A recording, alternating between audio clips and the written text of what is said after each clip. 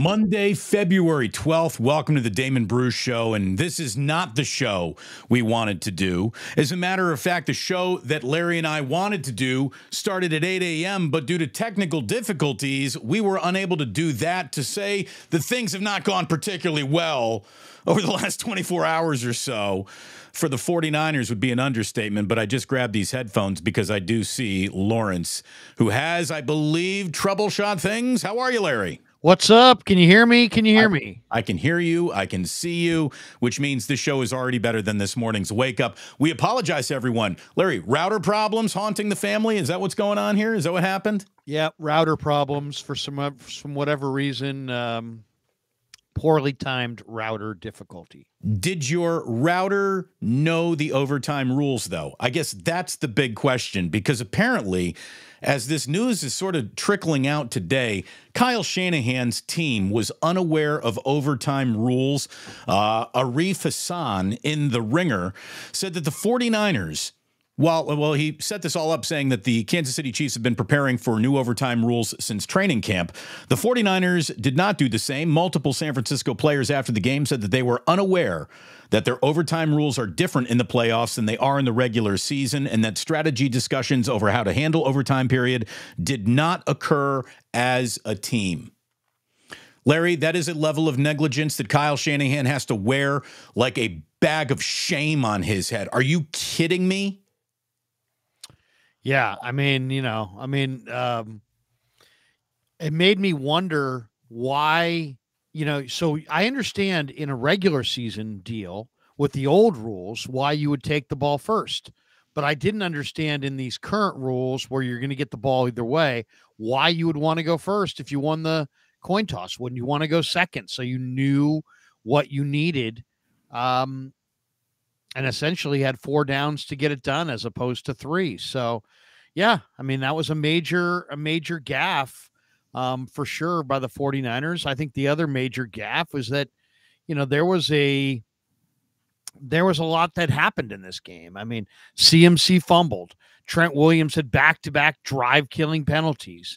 Greenlaw went out with an Achilles injury. There was a punt return fumble. There was a missed PAT. There was, the Niners seemed to abandon the run at the end of the overtime drive, and just soft coverage. I thought they played poorly. They had some poorly timed blitzes in overtime. It was a team loss, but the one that's just so hard that haunts me is that the Niners had 1 rushing attempt in a 3-drive period in the second half of the game that resulted in 0 first downs against a team that has a very challenged run defense. So, that it was not a great performance by Shanahan, and you kind of wonder if how long this one sticks to him. Because the 49ers did a lot of good things.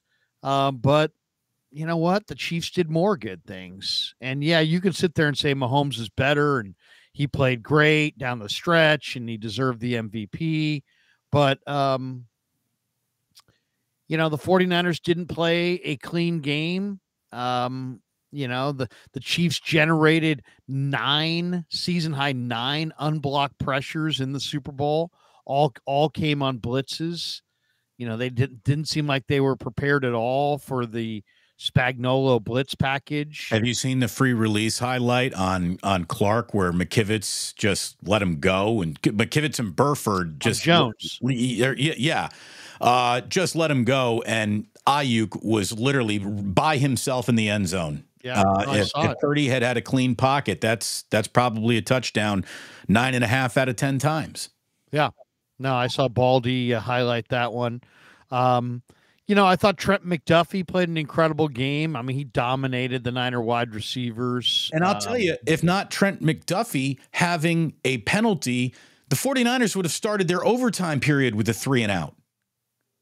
Yeah. Had Trent McDuffie not got called with a holding penalty right there. So, when the Chiefs hand you opportunity and you do not take it, you're going to lose to them.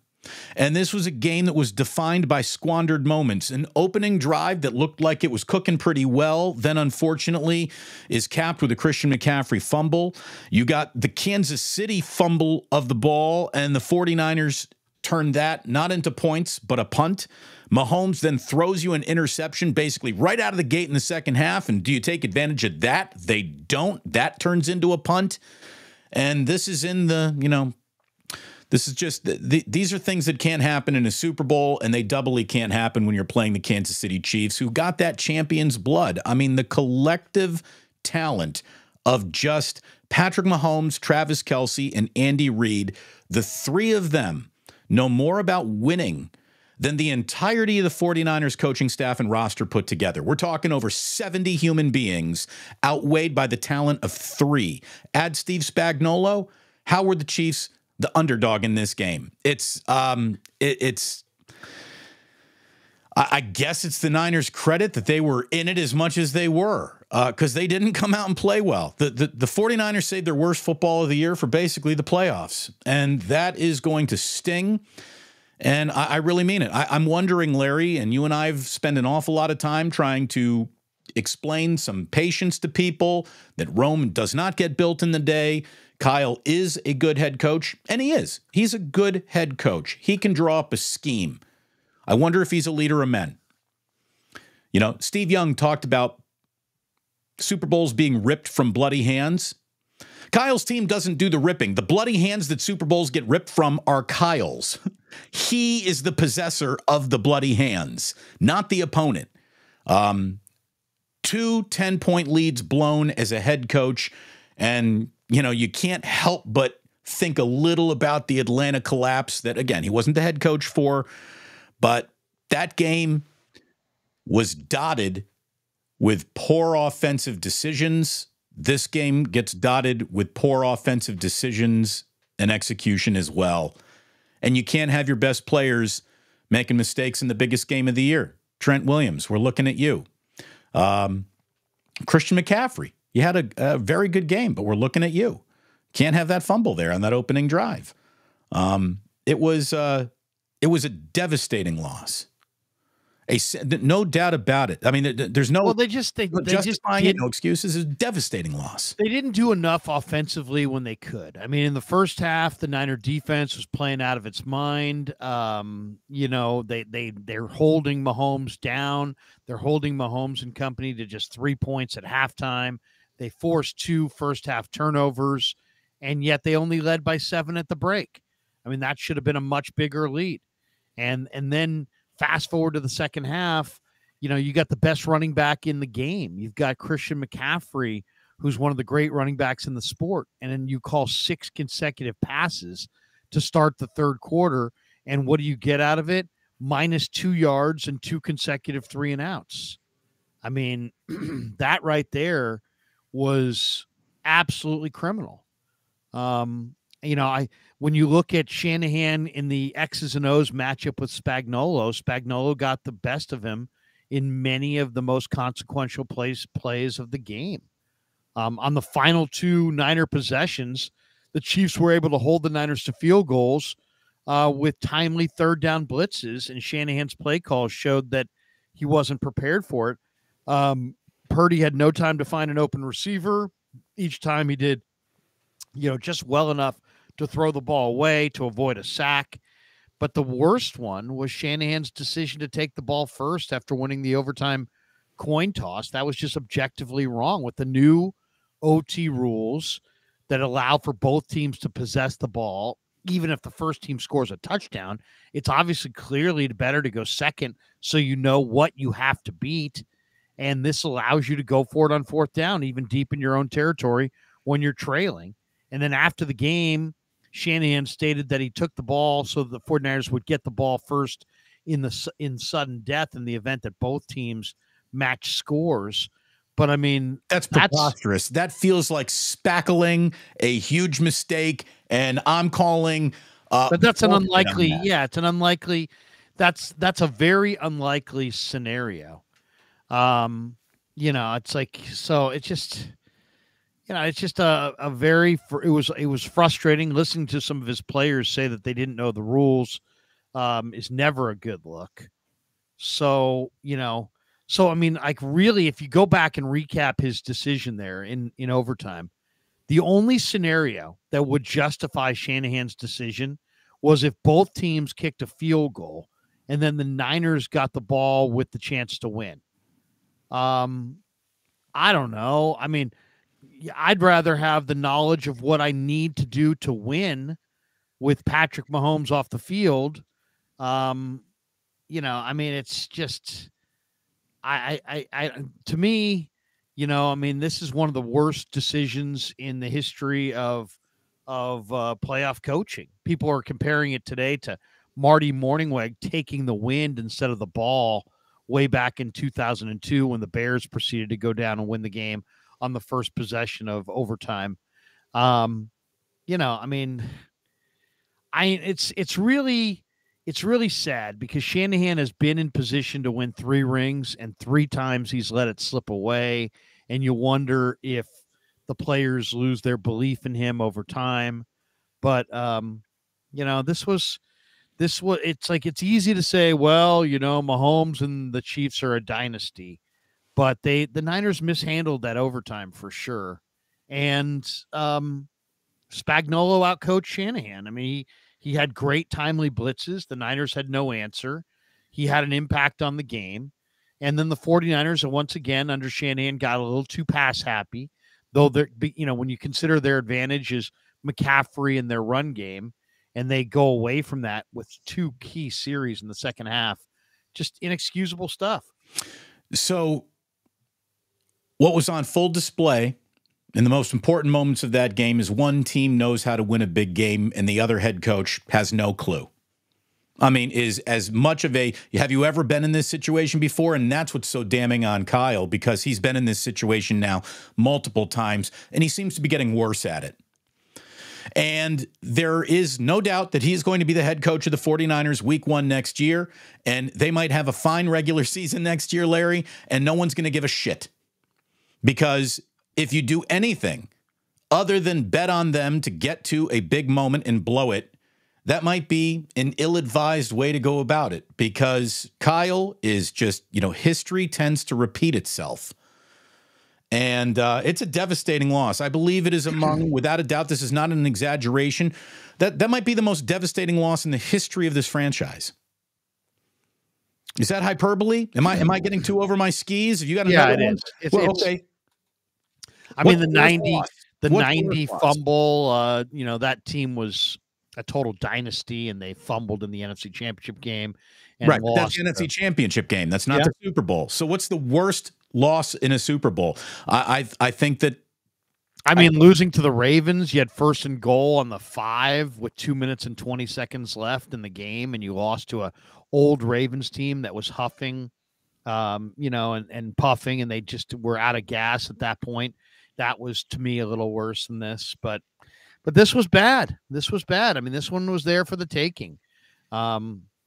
Very frustrating game, all the way through. I mean, look at the box score. The box score says it all. I mean, it's like they also just got to this moment and their star cast kind of eroded right before their eyes. They lost Greenlaw. Debo clearly wasn't 100%. Kittle was a non-factor as a receiver, just a factor in the run game. I thought that they didn't run it enough, even though, McCaffrey got 22 carries. He only averaged 3.6 a carry, but, 38 passes, 22 runs, or 31, I guess it was 31 total runs, but 22 to McCaffrey. That's, I wanted to see more of that. Yeah. Again, you look at the box score and it's easy to say, well, they did run it enough. They were balanced. But the truth is, as you were watching in real time, not running enough to me is the defining feature of how the 49ers lost this game. And I do think it's the worst loss in the history of the franchise. I mean, remember, the Ravens were way up on a Super Bowl that the Niners almost came back in. They were in control of this game early on, and they had several chances to put their opponent in a perilous place, and they took none of them. And the weakness of the special teams, even though, look, it's ironic that Moody drills 50-yarders in this game and misses the point after touchdown. I mean, that is a devastating moment that everyone feared might rear its head. And for a minute there, when he made such a long field goal for the first score of the game, it looked like you didn't really need to worry about that. But then that came back to haunt you. And this is awful. This is awful. And this is the kind of loss that makes players who used to believe in their coach less. And it is not, I think, coincidence that Eric Armstead, who never talks out of turn, or Kyle Juszczyk, who never talks out of turn, are the two guys going on record saying that son of a bitch never prepared us for this moment. We didn't know about the new overtime rules until Bill Vinovich was reading it on the Jumbotron in Allegiant Stadium. Well, I mean, but he's a defensive player. I mean, yeah, I would imagine he's got to blame Wilkes first, right? Well, no. So why do you send out a defensive player then to make that coin toss? If the defensive side of the ball doesn't know what the rules are, why are you sending Fred Warner out to call heads or tails? Well, it's clear they played it like a regular season game. I mean, in a regular season game, you would take the ball. So, because if you score a touchdown, right, but that's game the thing. over. It's clear that they didn't know the rules, is my point. They didn't understand the situation that they were in, and that is all head coach. That is unforgivable. This is why Andy Reid is talking about it in training camp, because he's a champion, and this is why Kyle didn't know what was going on, because he is a massive game loser. Well, there's no getting around it today. I mean, today he's got to wear it. He's absolutely got to wear it. But I mean, there were other factors here. Whoever picked the defensive lineman named Solomon Thomas, that has led them down this whole road where they've missed on defensive linemen, and they keep drafting defensive linemen. And guess what happens? You've got a bunch of highly rated defensive linemen that can't play because you're not picking the right guys. And then you got an offensive line that's been neglected because you haven't drafted anybody. So now you're leaning on a 5th-round pick who's a good story, but you're going to make him, a bad story because you're going to start him at right tackle all year long. And they got bad offensive line play in this game. They got away from the run. That was on Kyle. To me, that Debo and Kittle didn't touch the ball enough. Ultimately, that's on Kyle. Have you watched enough of the All-22 yet to see what really happened there? I mean, those obviously, Kansas City's secondary was sticky all game long, and the pressure was good enough to make Brock get to, he had time to get to a third read maybe just a handful of times in an entire game before he started running for his life. But Debo was terrible in this game. And I don't want to hear shit about that injury that he occurred in the game, because he came back in and he actually played better after it looked like he pulled his hamstring than he did. The Dre Greenlaw thing is just as unfortunate a you got to be kidding me injury. I mean, it's almost like the team's cursed in the Super Bowl now. The team that was a perfect 5-0 is now a devastating 0-3 in 3 Super Bowls in a row. Kyle being the architect of the last 2 of them is just, it's just not good, man. And again, you and I aren't excuse makers. You and I are the 2 guys who have said Kyle might be better at this than his Super Bowl record indicates. I have lost faith in his ability to win a big one. There's a big difference between I'm a really good strategist and I'm a coach who knows how to close out the biggest game of the year. And I don't know if Kyle is that guy. I just don't. I believe he's a smart football man. I believe his players respect him. And I'm going to have to win. I'm going to have to watch him win a Super Bowl before I believe he's going to do it. He feels like he's going to need a change of scenery to win a Super Bowl. How many times can he walk into that locker room? How many times can that locker room honestly say, like, well, now we know what we need to do. Now we're really motivated to get up and get out and win the next one. I mean, this is a staggering amount of not closing it out, either in NFC title games or Super Bowls. They have been the second best team in football during the Kansas City Chiefs era, and they are a distant second to the Kansas City Chiefs. Yeah, no question. I mean, now, on the other hand, they've appeared in 7 conference championship games over the last 14 years. So the organization has found a way to contend, but they haven't found a way to climb to the top of the mountain and win this game. Right. And, yesterday was very, very frustrating from a lot of standpoints. You wonder if Shanahan needs some help. He's wearing multiple hats. He's the head coach and he's the offensive coordinator. Maybe he can't be both. Maybe he's got to be one or the other. Maybe that's the issue. Maybe the issue is they just ultimately everything that you do on offense starts with, can you protect? Can you block it? And they're struggling to come up with an offensive line that can block. So, I mean, no doubt in my mind that they're pretty good on the left side and they're pretty ordinary at center, right guard, and right tackle. So let me ask you a question before we get I think they really could use this. Was going to be an off season where they were going to have to, upgrade the offensive line. Now they need to upgrade the offensive line and the defensive line. And the question is, can they do that fast enough to get back into this game again and get another shot at it? I don't know. I don't know what the answer to that is. I seriously hope that their Super Bowl window has not closed. You don't get to keep it open as long as you want. You don't get to be like, well, we're really good and we'll figure it out eventually. That's just not how this league works. You're an injury away from everything going wrong at all times. And this was the most set up to finally get it done football team Kyle might ever have in his entire life. And it didn't happen. And it's thoroughly devastating. There's no way to pretend that what we saw wasn't a direct result of a coach just not knowing how to win when it matters most.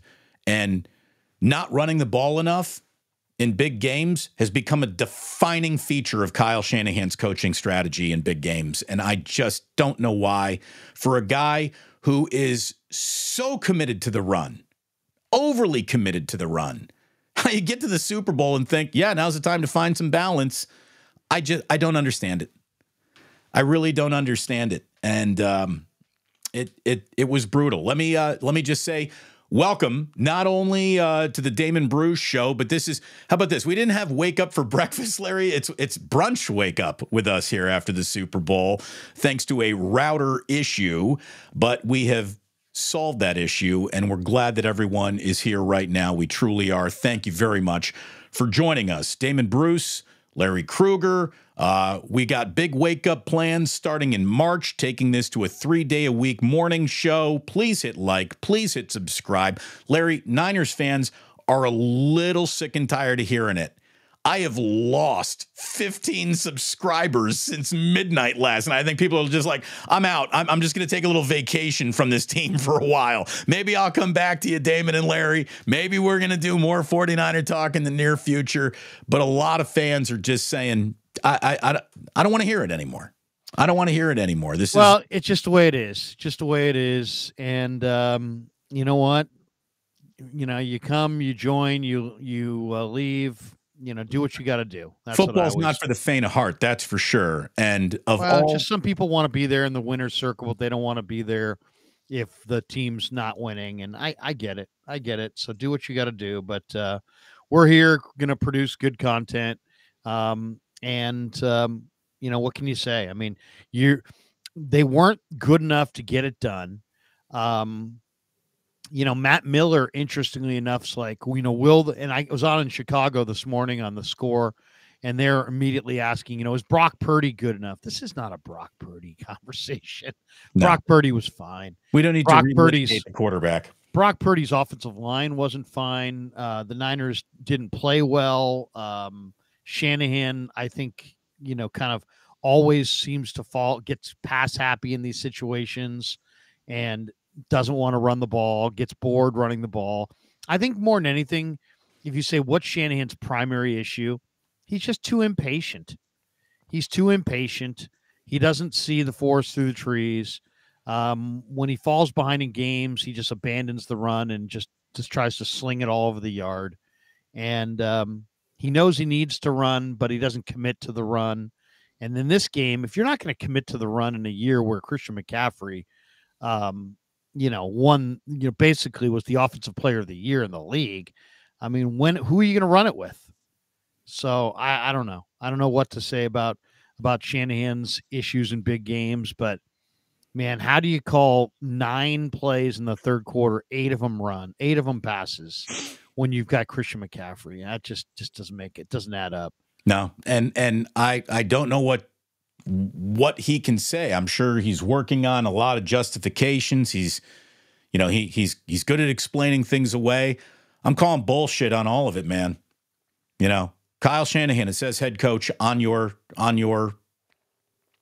business card, and you as a head coach have now been involved in titanic collapses.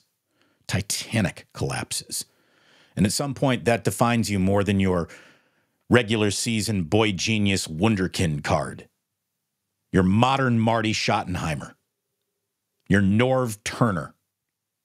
And that's what some guys are. And that's what my fear is here. Some guys are better coordinators than they are head coaches. And maybe that's where this tops out for Kyle.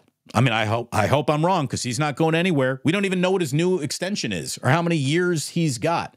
Let me ask you this before we get into just the facts here, Larry. Bill Belichick calls Jed York today, personally. Says, I would like to be your head coach. What do you do? You say thanks, but no thanks. Now, if he wants to be the defensive coordinator, I mean, Bill Belichick has had a rough few years here. Bill Belichick has asked defensive coaches to be his offensive coordinator. They drafted a quarterback in the first round that they now want to trade. They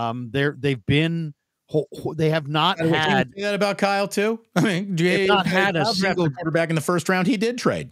Yeah, but he has a quarterback. I mean, Patriots don't have a quarterback.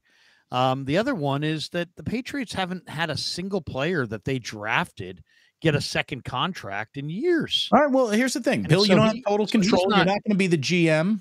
I'd rather have him. I mean, he's 70-something years old. I would rather have him be the defensive coordinator. Go out and I would do it. I actually would do it. Why? Because you got 6 young DBs.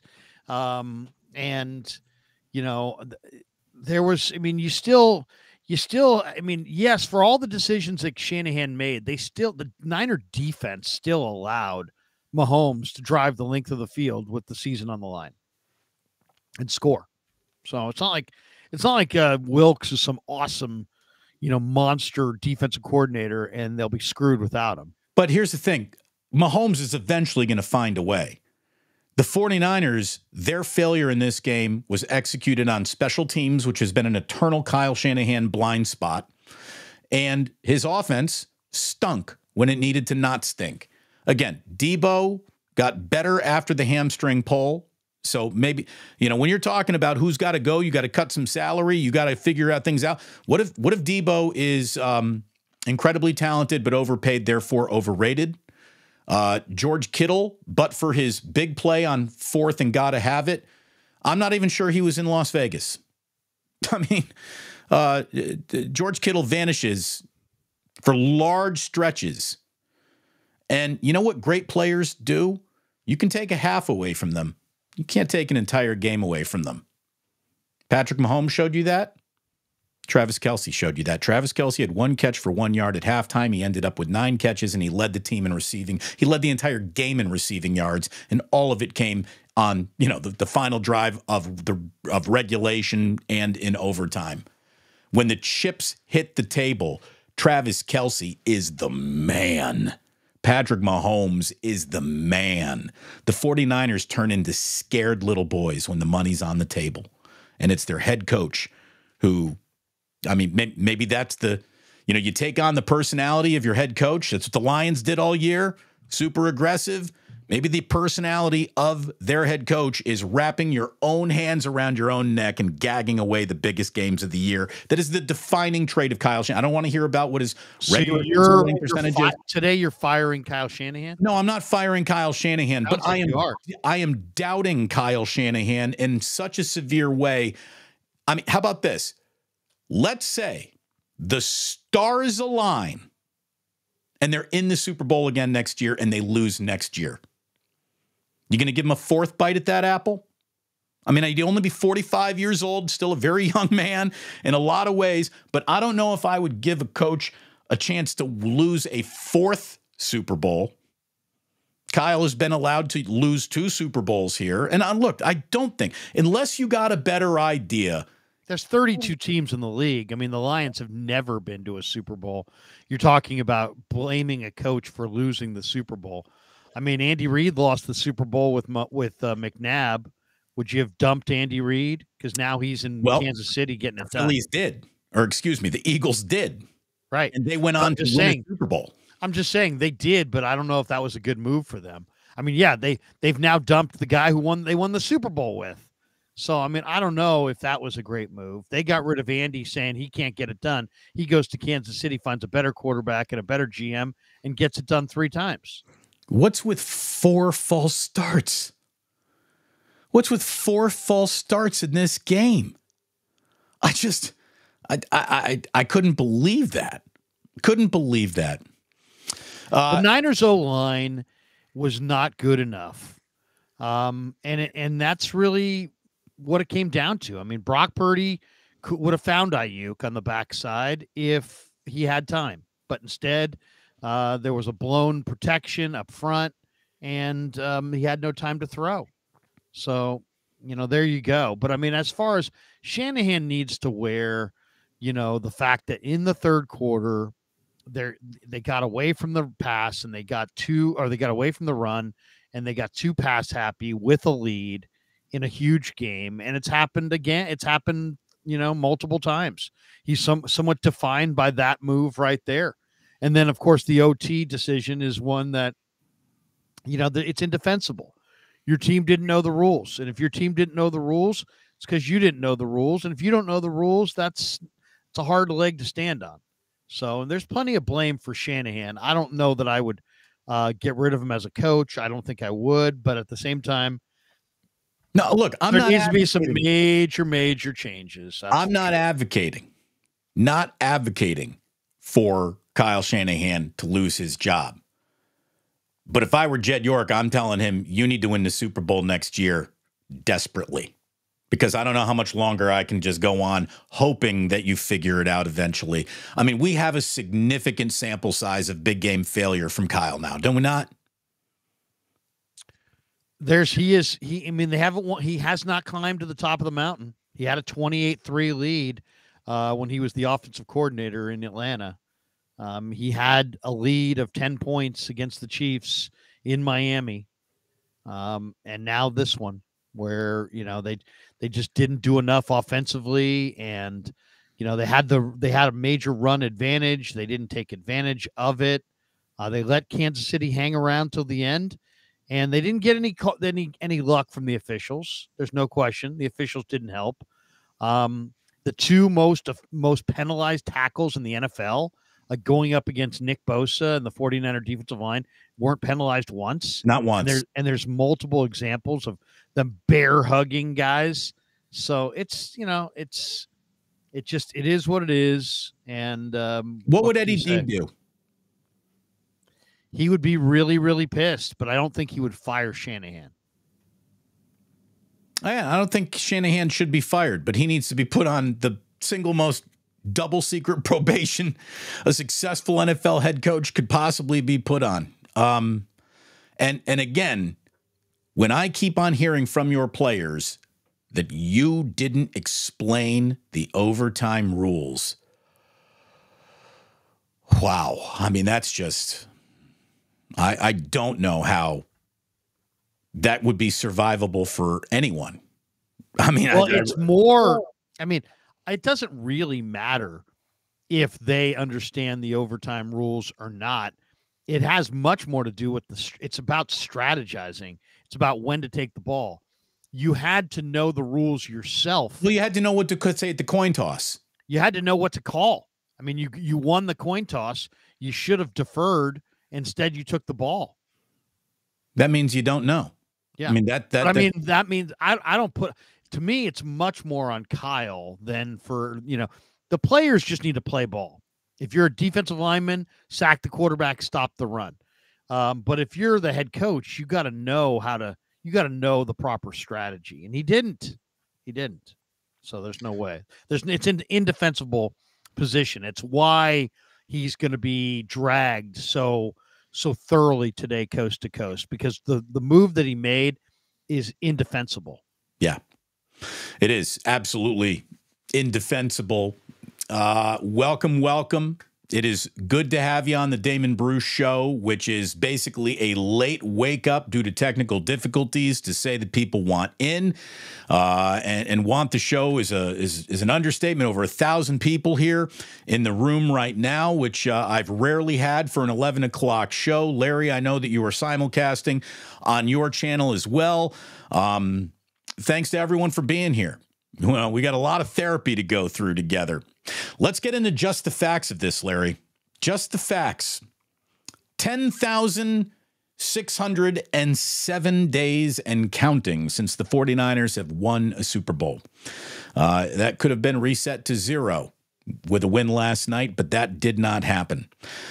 Kansas City became the 9th team ever to repeat as Super Bowl champions. They are absolutely spectacular. And although this show is going to be filled with an awful lot of blaming the 49ers, one thing that needs to be at the forefront is the Kansas City Chiefs have put together one of the finest decades we have ever seen any football team assemble, and they have a quarterback who 6 years into his career is already in the single greatest quarterback of all time conversation.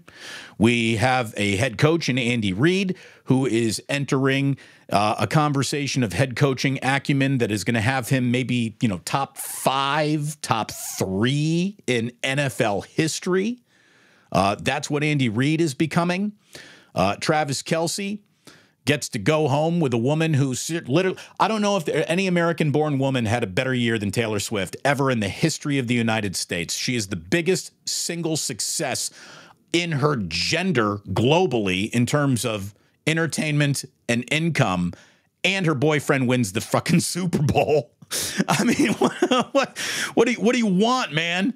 Nobody had a better year than Taylor Swift, other than the Kansas City Chiefs, who now get to party with Taylor. I mean, it's unbelievable what the 49ers ran into here and how good the Kansas City Chiefs truly are. It was the second of 58 Super Bowls to be tied after regulation and the first to be played under the new overtime rules. And Kyle didn't even know that or didn't talk to his players about it. And for a guy who is as meticulous, I mean, here's the one thing that I know you and I will both agree on. Kyle is a meticulous planner. How this escaped him and his planning, that's what I want to know. I hope you ask him that question in his next media availability. How could you possibly not give your team the most important piece of information that they could possibly have should you be going to overtime in the Super Bowl? Well, it's not even that. How did you not know it? Because there's no defending that you did know it. You didn't know it. Forget about your team. You didn't know the rules to overtime in the Super Bowl. You didn't know the rules. And it's literally being explained, by the way, by Bill Vinovich on these things. Like, all you had to do was read the fucking scoreboard. What is he doing?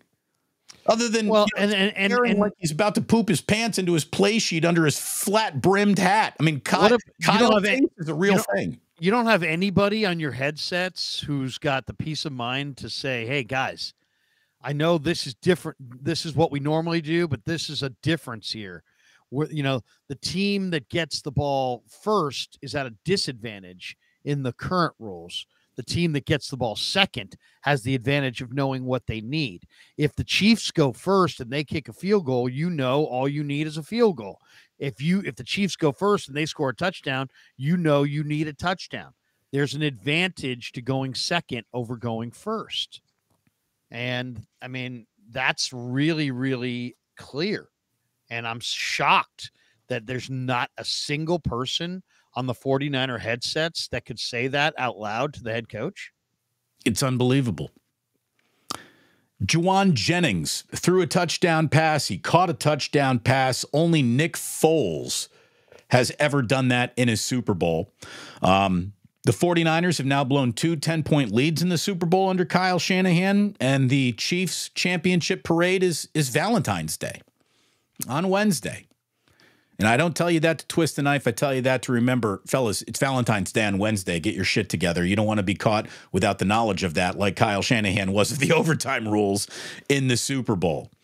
The massive special team miscue.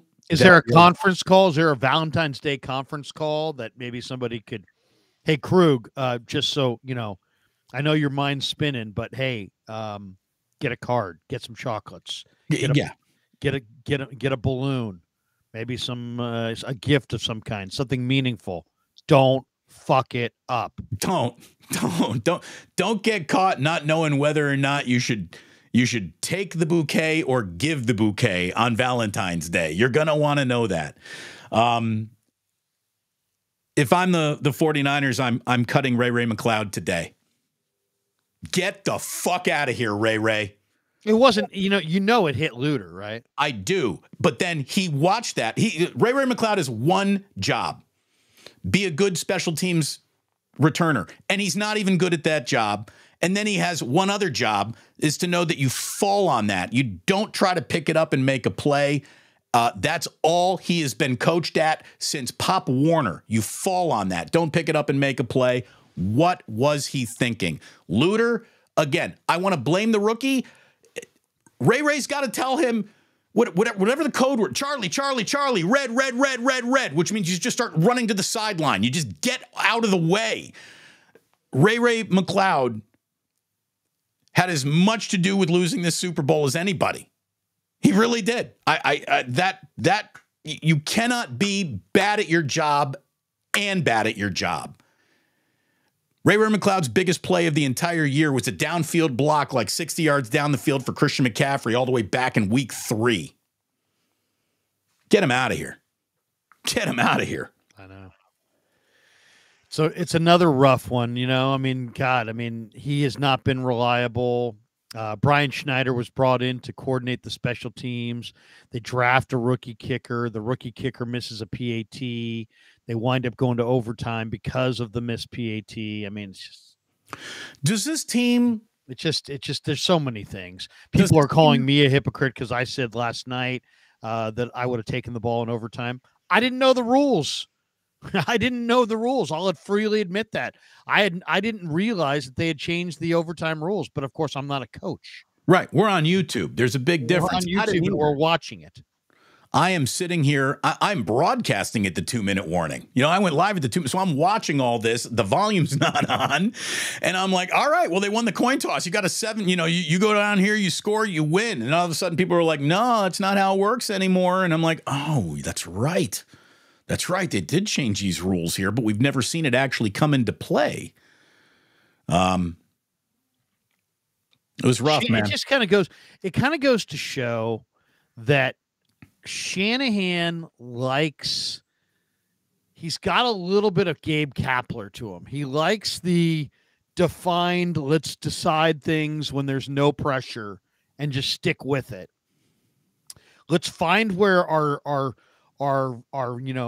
easily to defend thoughts are, and let's go with it, and let's not react in real time. Let's go with some predetermined thing that we've decided ahead of time. And that's where he is on the coin flip. He doesn't want to think about is my offense better than their defense? He just wants to be like, you know what, this is the way we want to do it. And then obviously that kind of same mindset is one that he carried into this overtime. Like, you know what? We want the ball. Why? Because we're going to go score a touchdown and win the game. Okay, but that's not the way these rules work. So then you got to then think about what is the rule and what is the advantage. And they gave up their advantage. They won the coin toss and could have had the advantage, but gave it up willingly because they didn't know the rule. That's not good. It definitely is not good. Professional opinion, layman's opinion, I think we can all agree that wasn't good. You fire Brian Schneider? He's a really highly qualified special teams coach. Well, his special teams suck. Yeah, well, and they devoted a 3rd-round pick to the kicker, a 4th-round pick to nobody's devoting more of their dollars and draft capital to the special teams and the Niners. So, I mean, they can't even figure out who's supposed to return the ball. The 49ers haven't had an exciting, game-breaking, field-flipping, changing return like since Kyle's been the coach. Somebody here is saying that they took the ball because the defense was tired. Well, I know. I mean, that's the argument, but I don't know if that was actually the case. I mean, when your defensive players say that they don't know the rules, does that mean the coach doesn't know the rules? I don't know. Or did the coach just not share the rules with them? Either way, they were unaware. But, yeah. I mean, that is the argument. That's the argument they're going to spit out today, which is our defense was gassed, and that's why we didn't take the ball. And look, it was a great, we talked about the play that he would draw up on a napkin drunk in Cancun. Like, if I ever get to the Super Bowl, I'm going to run this son of a bitch. And he did it. He did it. And it was the only score. The only touchdown of that first half was a gimmick play. I mean, that's on Kyle too. Which was a great play call. It worked. It did. Oh my God, it was a heart attack on a plate, though. When Juwan Jennings threw that just butterfly back, I thought that before it landed in McCaffrey's hands, I thought that could be a pick six going the other way if somebody's on McCaffrey right there. So, even the touchdown that was scored came with a level of razzle dazzle on it that wasn't just straight up football. And Steve Spagnuolo should have a bigger championship ring than anybody else in Kansas City. Like he should, however many diamonds is in anybody's ring, he should get one more diamond in his ring. He was spectacular as a defensive coordinator. And what this guy does throughout his entire career is take great offenses and reduce them to, you ain't so good at this in the biggest games of the year. It's what he does. And he did it last night. And running into Patrick Mahomes is a tough proposition. Kyle has now never beaten the Kansas City Chiefs. His 4 losses against Kansas City Chiefs, regular and postseason included, are his most against any one opponent. And Patrick Mahomes is, I mean, if he walked on water today, I wouldn't be surprised. He's just incredible. It's the greatest start that any player has ever had in the NFL to a career. His career begins with 6 straight AFC title game appearances, 3 Super Bowl wins. He's only 28 years old, and he's already the 4th quarterback to ever win 3 Super Bowls. Brady, Montana, Bradshaw, Troy Aikman, and now Mahomes. He's a great competitor. He's got a great offensive coordinator. Some terrific weapons, but he's a great competitor. Oh, I mean, it's more than just competitor. He is state of the art. There's not another Patrick Mahomes rolling off the assembly line. I mean, there are guys that run better. There are guys that throw better. There are guys that do everything that he does better. But he is the ultimate winner, and he will not be denied. And, you saw what kind of a maniacal competitor he is when they lost to Buffalo earlier this year, and he came unglued. He needs to win. There's rather win. I want to win, but he needs to win. He's got that crazy competitive gene. And he's the first guy at the podium talking about a three-peat. Yeah. No, I mean, it's, hey, you just won your back. You're officially a dynasty right now. You got to go back to back in one of your, collections of Super Bowl excellence. You got to at least have one back to back to be a dynasty. And they're just, if they win 3 in a row, Patrick Mahomes is, sorry, Joe Montana. Sorry, everybody else. He's the greatest quarterback of all time. Sorry, Tom Brady. Sorry, it's Mahomes. If they win 3 in a row. If they win 3 in a row. I mean, the guy's got unbelievable competitive fire. He's hard to tackle. He rumbles for big yardage and big moments. He knows exactly when to run. And he's been surrounded by a phenomenal organization and a great play caller who's surrounded him with good weapons. The only Super Bowl he lost, they couldn't block. In this game, they clearly just held, but they got the calls. And Spags held CMC to 3.6 yards per carry, his lowest yards per carry in any game, where he's had Trent Williams blocking for him. So Spags is a genius. You got to give him his flowers, and Reed's a phenomenal coach, and credit Kansas City. But this one is if you sat here today and say, did the Chiefs win this game or did the Niners lose it? I would say it's right down the middle. I mean, you could argue it either way. You really could. I think that you could make a very compelling argument that the Niners lost this game. I think so. I think that that's fair. How about this? In the blame game, there's a ton of blame to go around on the 49ers side. I mean, there really is. It wasn't on just one guy. It's on the entire team that just, instead of coming out firing, kind of came out misfiring. And that takes it right back to the head coach, who then also, the day after we find out, doesn't know the rules. That's and there were other issues beyond that. I mean, Dre Greenlaw could have been healthy if you had just used your younger linebackers throughout the year a little bit. But no. Can't use Jalen Graham at all. Can't use D. Winters at fucking all. You didn't use these guys that you had sitting right there. You could have used them against Washington. You could have used them against Arizona, Seattle. You could have introduced them to some game action and preserved Dre Greenlaw. Instead, you didn't. You let Greenlaw and Warner, who are your linebackers, who basically the Niners' run D sucked all year. They just had Greenlaw and Warner. I mean, think about it that way. You have two of the best second-level run-stop artists in the game, and yet your run defense wasn't any good.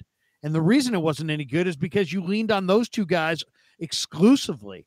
They made the percentage of tackles that those guys made in the run game is so much bigger than the percentage of tackles that other linebacker duos around the league made. They didn't have Ebukam. They didn't have Amenahue. They didn't have Mosley. They didn't have Aziz.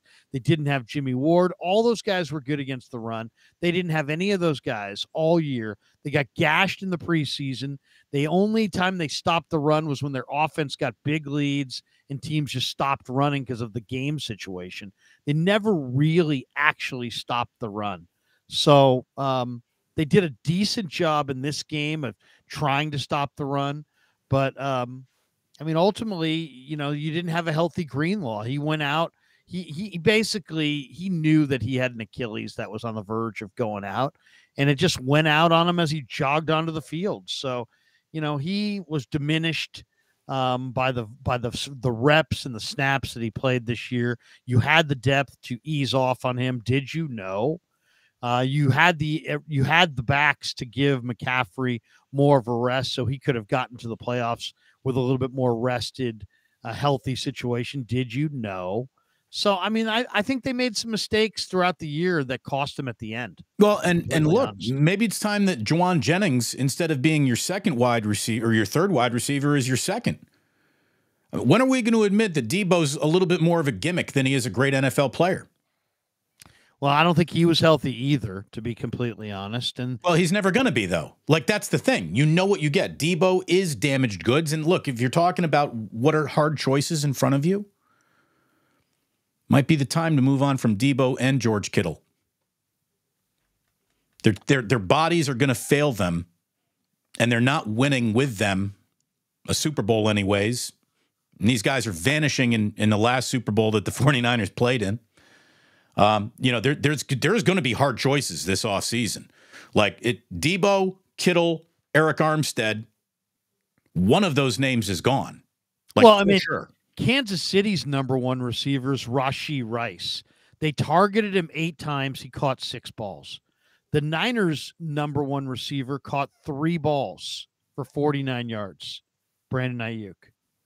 3 balls all day in the Super Bowl. So, you obviously didn't get the ball to your number one receiver nearly enough. They made more connections and got better performance out of Justin Watson than the Niners got out of Brandon Ayuk. If I told you before the game, oh, by the way, Brandon Ayuk is going to get out performance today by Justin Watson, Are the Niners going to win? You'd be like, hell no. No, they're not. No, they will not be winning that game that way. So again, what's the path forward, Larry? You know, how does Kyle walk in front of his team and say, this time we mean it? Like now we're going to circle the wagons. Now we're going to go win a Super Bowl. You know, this is going to be good for us in the future. I saw some fans saying, yeah, this would be good for the 49ers in the future. How? You know what would have been good for the 49ers in the future? Winning this Super Bowl and then being able to take that going forward. You know, now we know what we need to do. I mean, the Niners have, I think, I mean, there are people that don't believe this, that believe that Mahomes is on a different level and the Niners need to go after a higher level quarterback. I think they have their guy. His name's Brock Purdy. Now build the team around him. Build him a fortress up front. Invest 3 picks in the current draft on offensive linemen. Invest 2 or 3 picks in your defensive line. You know, continue your formula. You're doing free agency for the most part pretty well. So well that teams around the league are complaining about how many compensatory selections you're coming away with. So keep doing it. Keep going after the top free agent if you can, and try to get the best players on your team. And try to replenish in the draft and keep your roster young and surround. I mean, Shanahan's a relatively young man. Purdy's a relatively young man. You know, I would imagine Andy Reid is only going to coach for another year, maybe 2. Maybe this is it. Maybe he'll retire. But no way he's walking. Look, he might. I mean, how old is Andy Reid? He's heavy. He's old. I mean, he doesn't look like he's going to be around forever. Andy Reid couldn't give a flying fuck about his own family, and his dipshit, often arrested children are proof of that. All he loves is football, and he's got the greatest quarterback on the planet. He ain't going anywhere. Nowhere. Well, you know what? He looks like he's in terrible shape, so maybe he is going somewhere. Well, you know, get him a little Nutrisystem. I don't know. You know, but, you know, the guy is Andy Reid. Old enough to, I think, have at least 4 more years with Patrick Mahomes as a head coach. I mean, who walks away from him? He's 65. All right, a lot of coaches coaching, you know, longer than 65. So, started as an O-line coach at SF State. How about that? Maybe get Andy Reid. How about this, Kyle? We're letting you go for who? Andy Reid. We gave him we gave him part ownership. He's in, you're out. Oh man. Yeah, and they're not getting rid of Kyle, but at the same time, you know, I've suggested it in the past that, you know, I mean, I know they have a guy named Brian Hampton up in the booth, but maybe you need somebody right there on the sideline who can be like, hey, look, you know, I mean, Jim Harbaugh would lose control on the sidelines. But he had Brad Seeley sitting right there, and he listened to Brad Seeley. Maybe Shanahan needs an on-field guy in his ear saying, hey, you know what? Yeah, while you're picking the right play out of your 18-page playbook, let me focus on the clock and the strategizing, and it's a big job. It's a big job. There's no question. You know, it is a big job, but I guarantee I could do it. I'll do it for half the price of the next guy you might have. Because here's the job, Larry. Here's the entire job. Hey, Kyle, run the fucking ball. Yeah, run the ball. That's the job. Kyle, I know you got a lot of good ideas in there. There's no better idea than student body left. Run the fucking ball. Run the ball. The 49ers need a run the ball coach. They do. They absolutely do. What are you? I'm the offensive coordinator. I'm the defensive coordinator. I'm the special teams guy. I'm the run the ball coach. I go up to Kyle and remind him this is still an available option for him with Christian McCaffrey, who just picked up the offensive player of the year. Run the ball. They need a big Dom. Here, hold on. Give me 30 seconds. They need a big Dom. I mean, just run the ball. Run the ball. Look, Brock came out and he started well in the game. He hit his first 5 passes of the game. At the end of the first quarter, he was 8 of 10 for 105 yards. There are times where you want to say, look, this is a quarterback that is worthy of believing in. This is a quarterback who you do want to ask to make plays because he's been making plays for you all year. Also, run the ball. Why don't you do that, Kyle? Run the ball. Larry will be back in a moment. Oh, Larry's back right now. There he is. Run the ball. Run the damn ball. Larry, I think I know what happened. I think that you just stepped outside and you took a leak in your front yard. You didn't even take it to the bathroom. Is that what just happened? I would never take a leak in the front yard. No. I had some guy. We had a UPS guy, and he was knocking at the door. Oh, and I'm sitting there going, I don't know. I'll just grab the package and run inside. It's always Christmas here, Damon. Stuff is arriving at all times. Did you order a run the ball coach? Is that Amazon? Give me a run the ball coach. I ordered a right tackle and a side of right guard. And I ordered 2 tackles and a wide receiver who's going to make big plays. Look, I really like Debo. I really like George Kittle. I really like Eric Armstead. I really like Trent. I like an awful lot of these 49ers. They were good enough to win the Super Bowl this year. I like Kyle, but it keeps on coming up short with the same dudes involved over and over and over again, and you got to try something different. This team needs a little bit of a shakeup, Larry. It does. This ain't a run it back situation. Well, it never is. They've kicked the can down the road on so many of these salaries that this bill is going to hit the table. I was reading something in Sports Illustrated about facing more roster questions. It was written by Albert Breer. And he basically said, the next year's salary cap is going to land between $240, $245 million, which means that with about $212 million committed once Brandon Ayuk's fully guaranteed 5th-year option hits the table, they're going to have to fill out 44 roster spots between $28 and $23 million, which is impossible. So they're going to have to take a big salary of a player that everybody really likes, and they're going to have to who would fetch you the most on the open market? Debo, George Kittle hit the block. These guys got a lot of value. A lot of value. Who's going to get you even more? You got to make a tough call, Larry. Who's it on? Who's going? Well, I don't think Juice is going to be back. That'd be my guess. That'd be the one that goes. And then also the Ayuk thing. Yeah, if you take all of his salary, but if you then it looks massive.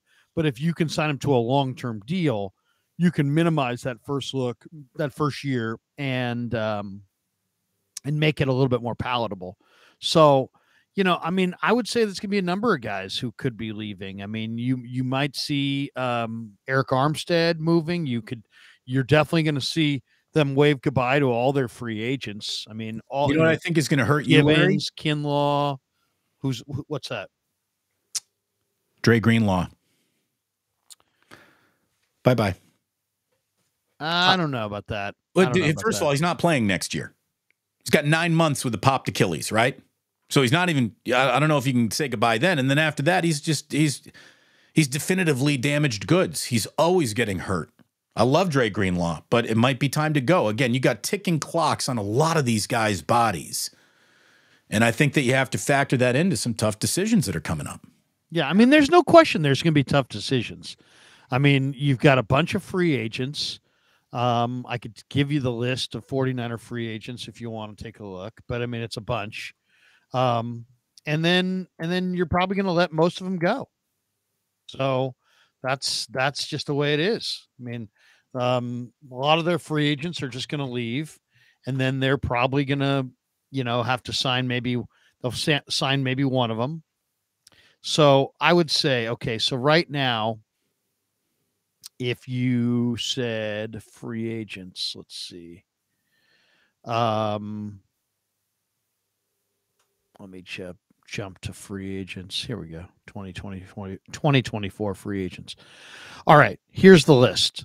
And these are the guys all these guys for the most part are unrestricted.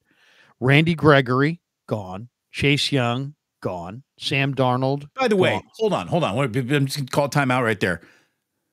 You're right about him being gone. Chase Young, you played a Super Bowl. Chase Young showed up in the Super Bowl. He did. Played hard. He played did. hard. That was good to see. Sam Darnold, $4.5 million. I think he'll be moving on. Kinlaw at $3.8 million. He'll probably be moving on. Tayshaun Gibson at 2.9. He'll be moving on. Sebastian Joseph Day at 2.7. He'll be gone. Oren Burks at 2.5. He'll be gone. Cleveland Farrell at 2.5. He might return. John Feliciano at 2.25. He'll probably be gone. Kevin Givens at 2.1 will be gone. Ray at $2 million will be gone. So, I mean, they also have Demetrius Flanagan Fowles. Who else? Ross Dwelly, Brandon Allen, I think will stay. Chris Conley, Logan Ryan, Matt Pryor, Juwan Jennings probably leaves. Ben Barch, Charlie Warner, Terrence Mitchell. See, I would figure out a way to bring Juwan Jennings back and trade Debo. Yeah, but the thing is, Debo's already signed. And so Debo's got a big dollar figure amount, and he's coming off a year where he was pretty banged up. I don't know what kind of market there's going to be for Debo, to be completely honest. Now, if you want to move Ayuk, you could probably get a first-round pick for Ayuk. You want to move Ayuk? No, I'm bringing Ayuk back. And that's the thing. He's not coming back for just his fifth-year deal here. You're going to have to sign him to a multi-year extension. Probably 3 years, $75 million, something like that. $25 million a year, something like that. Isn't it funny that, Jennings more so, but less so, Chris Conley's played. You had guys who were hardly involved in regular season games, involved in this Super Bowl, and it went wrong, man. It went wrong. There's no other way to say it. That game went wrong. It's funny, though. It's amazing. The Chiefs had two of the most penalized offensive linemen in the entire league, and they played a flag-free game in this game. Chiefs had 6 penalties. Only two of them were on the offensive side of the ball. Neither were on the offensive line. Same referee as the last Super Bowl against the Chiefs, too. Bill Vinovich he ain't calling it. Yeah. He ain't calling it. And that's, if you are the Chiefs and you know that, you're going in with the Legion of Boom mindset. Commit a foul on every play. Dare this son of a bitch to throw a flag on every single play, and he didn't even do it once. And Nick Bosa absolutely got held on a couple of plays because Nick Bosa absolutely gets held in every football game he has ever played in since Pop Warner. So that's rough. Yeah, no question. No question about it. I mean, there's a lot to complain about, and there's a lot of unhappy people today. And even my 14-year-old's going, you know what, Dad, if they can't win this one, then it's probably going to be years before they're back winning because, it's like everything was set up in this game for them. If not now, when? And it's totally true. I mean, it's totally true. But at the same time, I do think the 49ers will probably get back there in the next couple of years. That'd be my guess. But it's going to be a totally different looking team. There's going to be every time you tear this thing back down, there's guys who get hurt, guys who retire. Purdy's young enough. There's no question. It's not like he's at the end. He's just at the beginning. So look, I do think he'll get, he played pretty well. He played pretty well. We love Brock Purdy and the story that he is and the year that he had. At his price point, oh my God, it's the best bargain in professional sports. What do you think of Purdy making $38 million a year? Well, we'll see. I mean, they're gonna pay him the going rate. That sounds like a little on the high side, but I would say for 2 years from now, is that going to be the high side? It's probably where it comes in. Starting NFL quarterbacks who are starting NFL quarterbacks, that number's around 40. I mean, it really is. Yeah. I mean, and there's several guys that are going to be gone. I mean, as I said, Chase Young, Kinlaw, Gibson, Dwelly, Ray. I mean, those guys are all going to be gone. So they're going to have to do a really good job in the draft, replenishing their roster. And they're going to have to make some really good decisions on who they draft along that offensive line. I mean, they need a major foundation piece at right tackle. And and they just overall need just a better offensive line, top to bottom, and defensive line as well. They got to get more youth and more speed and more talent on their defensive line. Right now, what do you got for sure next year? Bosa, Armstead, and Hargrave if Armstead comes back. So, you still got another spot on your starting group. You got all your backups to be concerned with. Yeah, I mean they've got a daunting task in front of them for sure. And now you also have more evidence that Kyle Shanahan swallows the olive in some of the biggest moments. So you kind of wonder, is he going to be able to do it? And every year that goes by that he doesn't do it, it's going to be more and more the story of, can he do it? And that's the question. Well, I mean, like, I feel like I can almost, outside of knowing the final score of next season's regular season games, I'm ready to do every single post-game show for next regular season right now. Here's how it's going to sound. Hey, the 49ers won today, but who gives a shit? Because when they get to the playoffs, Kyle's going to blow it. And that was the shame of all of this, because this is now a self-fulfilling prophecy until it isn't. And you don't get many chance to prove that it isn't. And last night was probably the best chance Kyle might ever have to prove he can win a big game, and he didn't. So it's just going to keep on going, and we're going to have a whole bunch of people saying, well, it ain't Purdy. I told you it ain't Purdy. Or, the carriage turns back into a pumpkin. I thought Purdy was fine last night. Get Purdy some protection. I think he's good enough to carve the league up. I really do. I'm already over next year, and we're as far away from it as you can get. Well, I mean, next year's a totally different year. I mean, we'll see where it goes. I mean, Well, here's the thing. Unless it goes to the Super Bowl and wins, everyone just keeps laughing. The Niners have nothing left to do. There is no regular season test. There is no pop quiz. It's all about the final exam, which they keep flunking. No doubt. And they're going to have to get back in that game and block it out and make another run, and they're fully capable of doing it. They're going to win a lot of games, as you said, but ultimately it's going to be that question of, can they win the big one? I mean, that's the thing. Kyle Shanahan firmly wears the label, the best coach in football who hasn't won a ring, and he's not going to get endless opportunities, but he's going to have a few more for sure. Very frustrating game across the board. Yeah, G. Martinez using my words against me, and he's right. It's about the journey. People are sick and tired of journeys. They want a destination. It's rough. You know what else really, really hurts?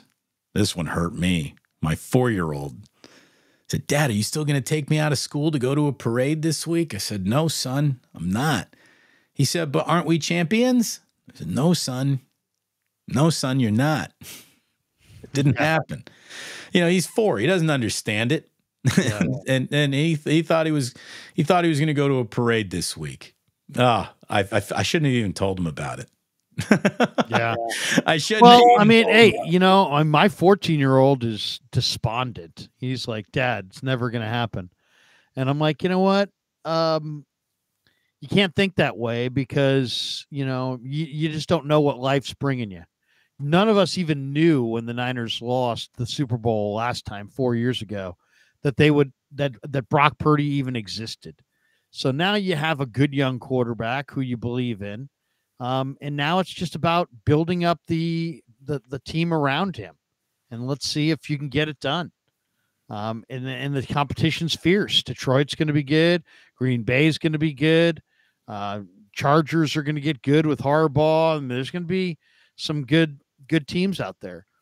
I mean, I'll tell you the first thing I would do is, Kyle is going to run the offense. So, I would look for some other offensive coach that he could have work with him to run the ball coach. That he would respect their game managing ability a little bit. And then I would go after Bill Belichick if you could get him. Why? Because you have 6 good young DBs, and he's one of the great DB coaches of all time, and an identifier. So it's like you bring him in, you pay him a ton of money, You let him be the defensive coordinator for a year or two, and maybe you get over the top.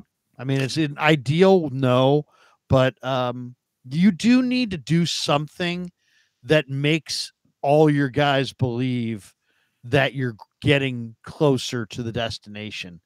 And maybe bringing in a guy with that kind of resume would say, hey, look, we're not about our personal comfort or his personal comfort. We're all about, let's get this ring. And it would serve as a loud message. It would get everybody's attention, and it would give them a new kind of lease on life. I would do it. If he's at all interested, I would do it. This loss is 50-50 Purdy Kyle. I would say 50 for sure on Kyle. Brock Purdy made no mistakes last night. None. It's not 50-50 on Purdy. Not at all. That's for sure. Not at all. I mean, you might want to say it's 50-50. Yeah, I mean, it might be 50-50 on Kyle versus the rest of the coaching staff. But come on. It's not, I mean, Purdy played pretty well in this game. I mean, he led them to 3 scoring drives late. So it's not like they just, they absolutely dominated Purdy. He found a way to drive the team, but they couldn't score in the red zone. Brock Purdy, again, when you were talking to your UPS driver, Purdy completed his first 5 throws of the game. He was 8 of 10 for 105 yards in the first quarter, but in the remainder of the game, he only threw for another 100 yards. He was under pressure and duress for a lot of that. Josh Dubois had this one. Since the start of the second quarter, through the start of the second quarter, through 2:23 remaining in the third quarter, Juwan Jennings had outpassed Brock Purdy. Juwan Jennings' touchdown pass went 21 yards. Purdy threw for 17 yards between the second and nearly the end of the third quarter. And again, you're getting no opportunities to put up passing numbers when you get pressured on first down, miss on second down, get stopped on third down, and you punt. The 3 drives of the second half, the first 3 drives of the second half, are where the 49ers lost this game, to the point where the Niners were still winning on the scoreboard. But I even went upstairs and told my wife and my in-laws, who were upstairs watching the game, I went upstairs at that moment. I said the 49ers are going to lose this game. They just handed every ounce of momentum that they might have had right back to the Kansas City Chiefs. And all Patrick Mahomes needs is this. And they gave it to him over and over and over again. And they didn't take advantage of anything that Patrick Mahomes gave them. They also benched Ambry Thomas, by the way. He only played 1 defensive snap. In 5 of the Niners' 6 losses this season, he played less than 5 snaps on defense. What happened there? Obviously, they wanted to go. Why are you changing horses in the biggest race of the year? Yeah. I honestly didn't know that. Are you 1 snap for Ambry Thomas? 1 snap. All right. Well, I guess it definitely is time to fire Steve Wilks then, right? I mean, isn't that where Steve Wilks is supposed to be the best? I'm your secondary coach here. How does he not have one of his best players up to speed and ready to go for the Super Bowl? Why do you have a guy who literally getting inserted into the lineup after the bye week in Jacksonville helped improve your defense, and then he has, a couple of bad postseason games, and you just give up on him? I don't know. I don't know what to say. Wow. That's an indictment right there. So we got an awful lot of super chats, Larry. I'm playing the role of Larry today, where I'm kind of running the show on my side. This is normally what Larry does. So I'm going to try to go through some super chats here the very best we can. And as always, thank you very much for the support of the channel. Like and subscribe to both what Larry and I are doing. Memberships available. And we appreciate you being here very, very much. Thank you so much for being here today. Let's get going. First of all, SF Indico saying, this was worse than season 8 of Game of Thrones. Yeah, it was an awesome story right up until the very end. I will give you that one. CG Jones, fire Kyle, hire Bill Belichick. I'm not wrong. I mean, here's the thing. No one's in position to argue with you today. It's not happening, but we're not going to argue against it. Jed said he would have been happy if the Niners lost against Detroit. So Kyle ain't going anywhere. I mean, that sounds, isn't that like the opposite of Eddie D? It does. It does sound like the opposite of Eddie D. But, Jed just feels like he's got this organization going in the right direction. And, Jed's a relatively young man. I think his assumption is that eventually they'll get it done. But I don't know that that's the right kind of mindset going forward. You may need more of a determined mindset than that. Mike Baker says, but we didn't see this coming. The last 2 games. Yeah, I mean, they weren't trending in the right direction at the end of the year. I didn't run it enough. Seems like the most accurate title for Kyle Shanahan's biography at this point. It really does, Sporticus. It really does. This is Gizmo Maltese saying Kyle doesn't get the ball to his stars in clutch moments the way that Reed does to Kelsey. You need a set. You need a set of hard to stop plays to finish the big game. I don't know what they were going at the end there, but yeah, I hear you. Best players on this team weren't touching the ball enough. And again, George Kittle, Debo, Trent Williams had terrible Super Bowls. Moving from San Fran was the curse. Just the facts, Mike Baker. I will tell you that Levi Stadium sucks. I will go to my grave saying that. 49ers need leaders with attitude. Well, look, they got a lot of attitude and swagger. It's not for a lack of attitude. What they need is a coach who knows the overtime rules in the Super Bowl should they actually reach that, right? Chris Jones holding sideline buddies was just looking mad. The Niners could use Chris Jones. Now, as far as they need somebody on their defensive front 7 who's just just absolutely hell-bent to win. I mean, Chris Jones is one of the great competitors of his era. They could use a little bit of his toughness on their defensive line, no doubt. Smack Jones for 5 comes in. Oh, no, we just did that. Sorry. Thank you, Smack. Flav says, sorry, Damon, but you sound ridiculous. Kyle Shanahan just went toe-to-toe with Mr. Irrelevant again in the Super Bowl that Reed couldn't win without 21 years. Get real. He's a top 3 coach. Players have to execute. I agree with all of that. He keeps losing Super Bowls. I don't know what to tell you. I mean, I'm not moving on either. He's not getting moved on from. But everything that we've seen to this point is just this guy gets the biggest game of the year and it gets worse, not better. And that just, it's not a good trend, man. And how much longer can he walk into that locker room and still command the full attention of it like he used to? At some point in time, players start saying, he's really good at this, but is he great at this? Some guys top out as coordinators. Some guys just aren't head coaches. And Kyle, is he a wartime consigliere? Well, we know he's not right now as a Super Bowl winning head coach. So I would say the only thing I don't like about the Niners is they tend to make decisions that they're comfortable with. They need to start making some uncomfortable decisions. When I say that, I mean, start bringing guys into the room that aren't gonna, all pull the rope in the same direction. Go bring in some guys that, are going to be tough to deal with. I want to see them bring in add some toughness to this football team, mental and physical toughness in this draft. They better be a whole lot tougher football team next year than they are right now. Cassius Boyd says, I think we're an O-line away from winning it all.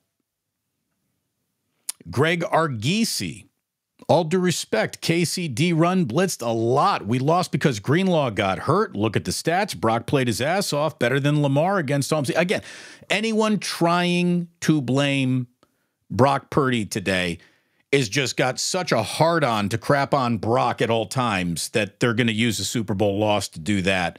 He wasn't enough a part of the solution to win the game, but he wasn't the problem that lost the game. Matthew Rowley says, I'm considering not watching the NFL next year. Stop it. That's where we're going to thank you for the super chat. You'll be back week 1. You know it, and I know it, and the NFL knows it. This is Gizmo Maltese saying 49ers won the Super Bowl using the West Coast offense. That's using the passing game as ball control. They were masters of the dink and dunk. When the game was on the line, they could still dink and dunk, kill the clock, and score. They are more explosive now, but man, the continuity just has not been there. You got to have some plays that you can go to against any defense, and they just didn't seem like they had that go-to play. Greg Argisi. Greg Argisi saying Purdy is elite. Believe it. Here's the thing. He's not elite, but he's good. He's very good. And if he does next year, like he played in the regular season, if he continues to improve here, he'll enter that elite conversation. He's very, very, very good. There's no doubt about that. And very, very, very good is officially the best quarterback the 49ers have had since Steve Young.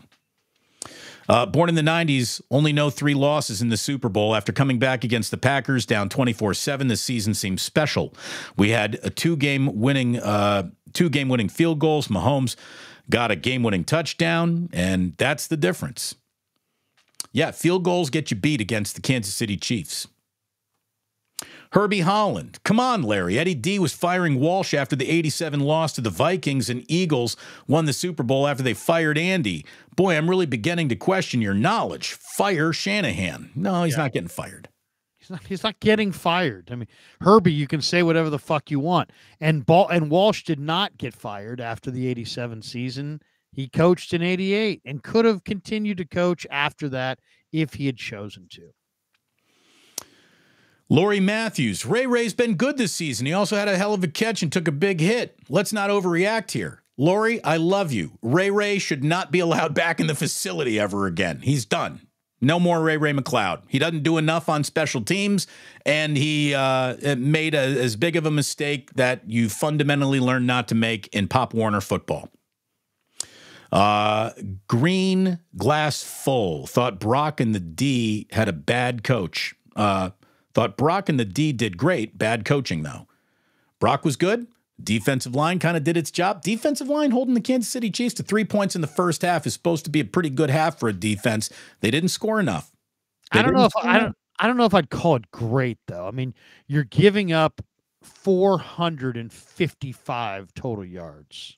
I don't know if I'd call that great. No, it's not. It's certainly not great, but it felt like the vast majority of those yards came at the end of the game. I mean, they were in position to win this in regulation more than they were in position to win it in overtime. I just think if you look at the fumbles in this game, there were 5 fumbles by Kansas City, and they lost one. The Niners had 2 fumbles, and they lost 2. So there were 7 fumbles, and the Chiefs fell on 6 of them. Is that right? Yeah. Yeah. I mean, that's that right there. I mean, you want to say the difference in the game? 7 fumbles, and the Chiefs fell on 6. James W.F. The O-line was pushed back 3 yards on that extra point. It's not on Moody. No, that thing came out low. That was on Moody. And sure, you want to say that the offensive line didn't get its job done. I think that's a defining feature of this game. Matthew Raleigh said, one of the things I didn't hate was us taking the ball in overtime. Defense was gassed, both sides. No. You don't factor in who's tired in that moment. Well, I mean, how long was the drive? How long was the drive at the end of the game? It wasn't a 15-play drive. It was like a 12-play drive, right? Let me see. I got to open it up. Let me get some more. 13 play 75. No, that was overtime. It was an 11-play 64-yard drive in a minute 50. A minute 50 drive. Mike Baker says, you two obviously see the code in the Matrix. I don't. No, Mike, you're a great fan. We're just hosting an angry show this afternoon. Had Hydra at running back and tied 2 heads back.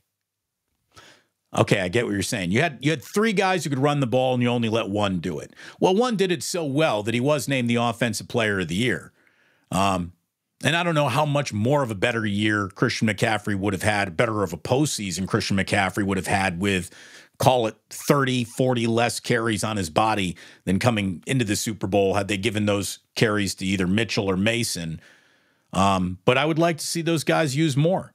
And not exploring the talent on their own depth chart is maybe something that this team needs to reconsider. Like you were saying, viable linebackers who they didn't give any snaps to all year were on this roster. James, again, Larry, find a new co-host. Damon's takes are awful. Hey, thanks for the super chat, dipshit. By the way, Larry's agreeing with everything I'm saying. So what are you even talking about? we're kind of on the same page over here. Juwan Jennings, 5 years, $40 million, number one receiver. He shows up. He's going to be gone. I don't think, because Debo signed and not tradable. Ayuk is too good to trade, and they're not going to pay 3 wide receivers. So Juwan is going to have fans all around football, and he's going to get paid, and he's going to leave. Flav again, because Chase Young played well, it might not happen, but if he doesn't like offers, I could see him back on a 1-year deal. I would do it. What's the price? What's the price for Chase? He's no way. Get more than no a way. contract offer. When he dogged it in the conference title game, no way. He's gone. They need to pull a move like the Rams. Sell Debo, Ayuk, Juice, and Greenlaw. It's tough, but Debo and Ayuk just don't get it done. 57 is always hurt. Ayuk gets it done. Everyone else there, they're gonna be discussed. They will be discussed this year, this offseason. Iceman, maybe karma for leaving San Francisco, but the Niners are now the Bills of the NFC. They do come up short for a very talented team. That was it, guys. Can Purdy beat Mahomes, Allen, Jackson, Burrow, Stroud, Herbert, Love? Question mark. Quarterbacks have to win Super Bowls, always have and always will. No, defense wins championships. I mean, had the defense been even better, but look, I don't. Purdy's not the problem. And here's the thing: this whole get rid of Purdy for whom? For who? You can bring in Kirk Cousins with all of his Cousins. Get out of here. Is Kirk Cousins even an upgrade? No. And at the price point, it's a detriment to the entire roster. So no. Go all in on the O-line or get Josh Allen. Okay.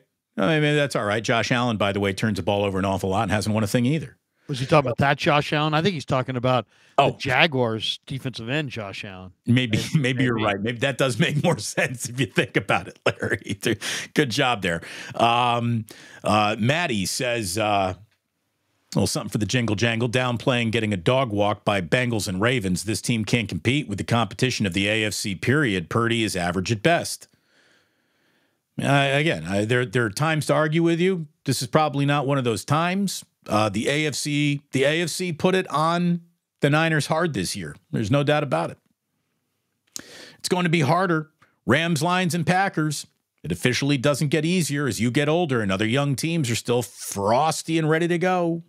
Yep. 2 more here. We ran the ball. What we want to do is mix in the run behind, win the third, but that's what cost us. The O-line, no cash on the KC turnovers. That's the thing. When Kansas City hands you an opportunity you have to take advantage of, Kansas City handed the 49ers offense multiple opportunities to run up a score on them, and those turned into punts, not even field goals.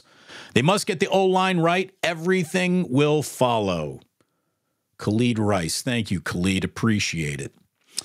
We appreciate you all being here. I hope I didn't miss any super chats as we were diving into about 40 super chats in a row there. We thank you so much. Damon Bruce, Larry Kruger. It might not be wake up. Let's call it brunch. It's officially the Damon Bruce show, though, which means, Larry, if you don't mind, I have to tell everyone about my good friend Ike, who had a huge role in both you and I going to Las Vegas, and we had a great time in Las Vegas. That's why it's such a sour feeling for such a fun week to end like this. But thanks so much to Ike's. His sandwiches are absolutely remarkable. They're available almost up and down the West Coast, any major city you're in now. And if they're not in your city, believe me, they could be coming soon. He keeps on growing. His sandwiches are delicious. Download that Ike's Rewards app. You'll be very, very happy you did. Post-game and Damon last night brought to you by Hughes Orthopedics. Larry, you met Dr. Paul Hughes at dinner on Friday night, and he was already telling you about the things that he can do with stem cells and helping regenerate bodies, heal. And Dr. Paul Hughes is got offices in San Mateo, satellite offices throughout the Bay Area. If you want to avoid an orthopedic surgery, ironically, the website to go to is orthopedicsurgeries.com. Check out Dr. Paul Hughes, info@orthopedicsurgeries.com. And if you use the code word Hunter, which is the name of his 9-year-old son who I met, absolutely charming kid, you can get 50% off your procedure. So there you go. Sponsorships taken care of. Fans taken care of. Super chat here. 2 things can be true. Kyle and Purdy are average. I would say that there's no statistical proof that they are average. They're statistically above average, but unfortunately, the worst of them happens to continue to come out in big games. Well, you can't say that. Here's the thing. Purdy's never lost a big game he's been in and started and finished until last night, and I can't put that loss on Brock Purdy. It's not like he had any galactic failure in that game. There you go. Hi, I'm still here, everyone. That was Kyle. Again, he's not average, but he gets to the biggest game and it feels like they tighten up, Larry. You know, well, puckering is what they call it. Definitely do. I mean, they definitely do. There's just no doubt about it. And I don't know if it's the pressure of the moment or if, what the deal is, but they tend to get too pass happy. They don't run enough. And the game ends and you look up and you're like, well, wait a second. Why didn't they run more? So, it's just, at the end of the day, Mahomes and Reed are on the top of the sport, and they're the very best. They are the yardstick of excellence that the entire league is measuring itself against. There is no doubt about that. But I mean, the one thing that is so frustrating is that Shanahan now in 3 Super Bowls as either the offensive coordinator or head coach, he's an offensive guy who knows offensive football. His teams have been outscored in the fourth quarter and overtime 68-12. The 68 number's bad, but the 12 is heinous. You've played in 3 Super Bowls as a head coach, and you've scored 12 points in the fourth quarter in 3 Super Bowls, or 3 Super Bowls as a head coach or an OC, and your offenses have produced a total of 12 points in the fourth quarter and overtime. I mean, you're talking about 4 quarters of football, 12 points with under pressure. So, I got to wonder if that's Kyle, if that's the players. It's all really don't know. I mean, it takes a team, right? I mean, it's everyone's looking for the one guy to blame. I really do think that this is a team where there's more than just one guy to blame. Which brings us back to the head coach, because he's responsible for all the guys that we're picking amongst who to blame.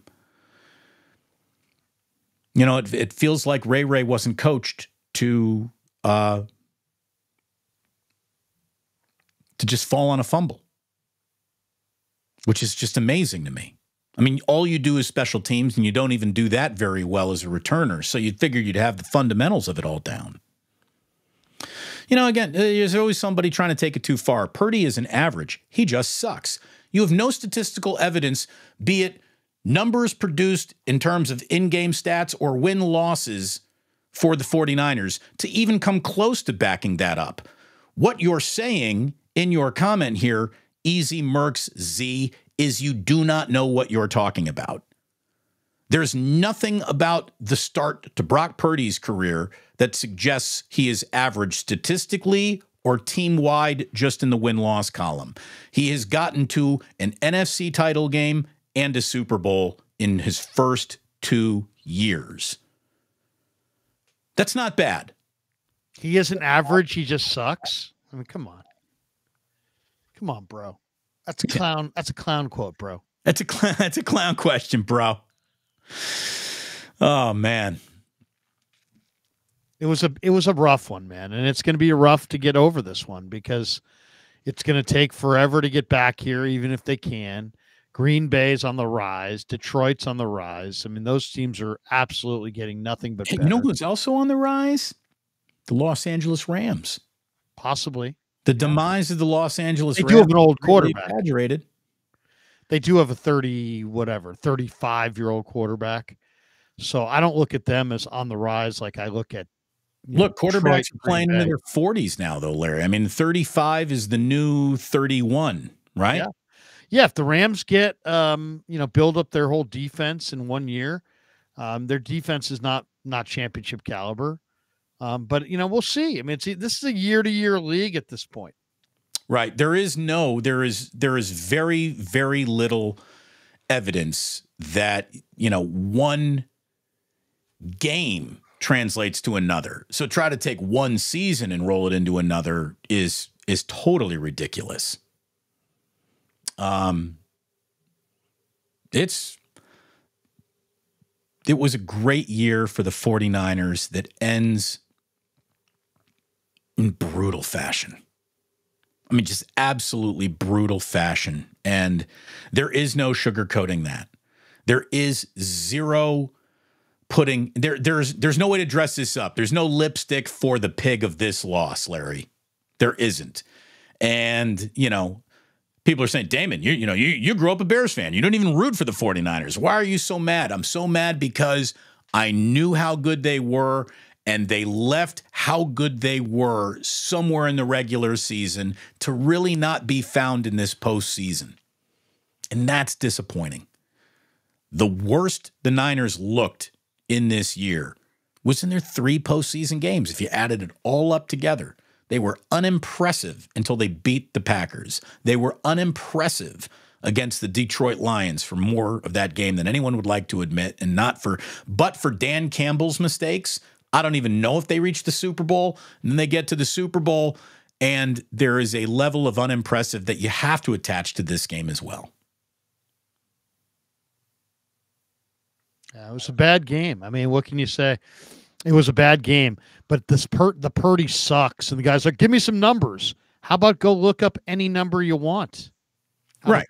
He's a statistical passing leader in just about any single statistical passing stat you look up. He's in the top 5 in everything, if not in the top 2 or leading everything else. I mean, what number are you looking for? It's all out there. Right. I mean, I don't know. If you're looking for numbers at this point, you're just don't want to find them, or you just don't care, or you just want to, that's fine. You're mad. You want to say Purdy sucks. Fine. Go say Purdy sucks. But you should be telling me, backing up why he sucks with some number, instead of telling me when I tell you you're high, that you're like, whoa, show me a number. How about go pick up a book and pick up anything? I mean, the guy's number 1 in almost every offensive fucking category. Maybe he doesn't suck. Maybe you're just pissed. Maybe you lost some money. Which is okay. But again, let's not, there's plenty of blame to go around. Looking to attach the blame of this loss to someone who doesn't really deserve it when other guys 1,000% deserve it. How about this? How good could any quarterback be in a game where his offensive line is doing a shit job protecting for him, and 2 of his biggest weapons, his tight end and his wide receiver, are not to be found in the game? And the other wide receiver has 3 catches. And the offensive player of the year, even though he had 30 touches, needed at least 35. It's hard to see somebody gets 30 touches and say that they weren't used enough.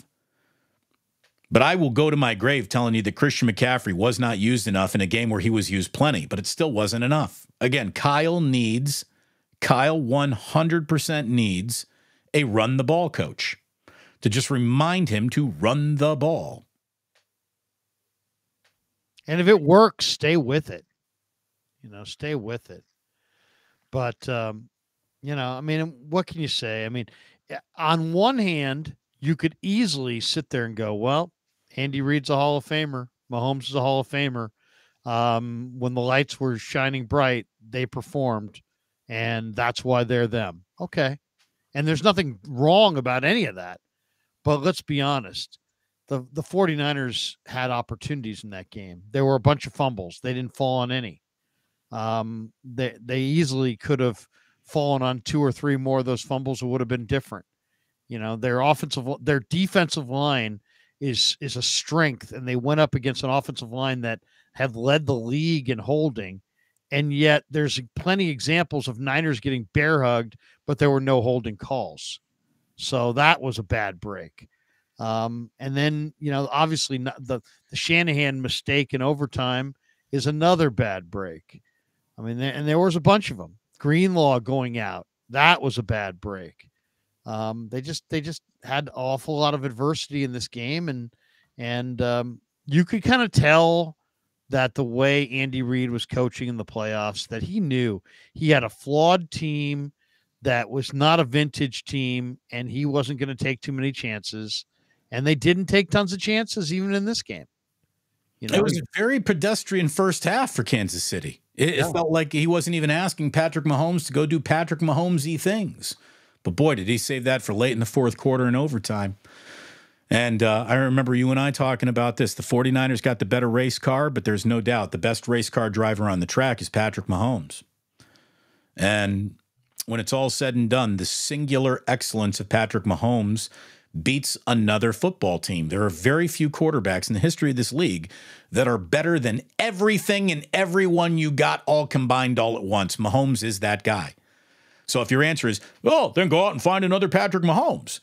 That's like saying, I'm really impressed by Saturn's rings. Go find me another Saturn. Yeah. There is no other Saturn. And once again, what, are you going to get rid of the guy that's doing the job for you to draft another big guy with a strong arm and just hope that he becomes Mahomes on, I mean, if you want, you could probably go call the Bears right now and get Justin Fields. Is he better than Purdy? I would say probably not. Not as a passer. He's bigger. He's faster. He can run like the wind, but he is not the definitively better player. Not even close. Yeah. If the quarterback's first job is to throw the ball, then Purdy is a better quarterback. Bad Mike or Bad X, or what is this? Bad X Mike says Purdy is the best second-year quarterback in the last 20 years, or second-year quarterback in the last 20 years. I would agree with that. Well, how about this? With Patrick Mahomes being the first, right? Oh, yeah. A couple more super chats came in. Gizmo Maltese. Kelsey, more yardage and receptions than Ayuk, Debo, and Kittle combined.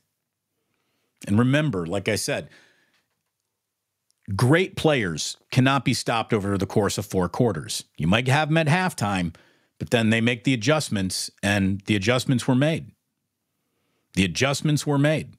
And Kelsey ends up being the leading leading yardage pass catcher in the game.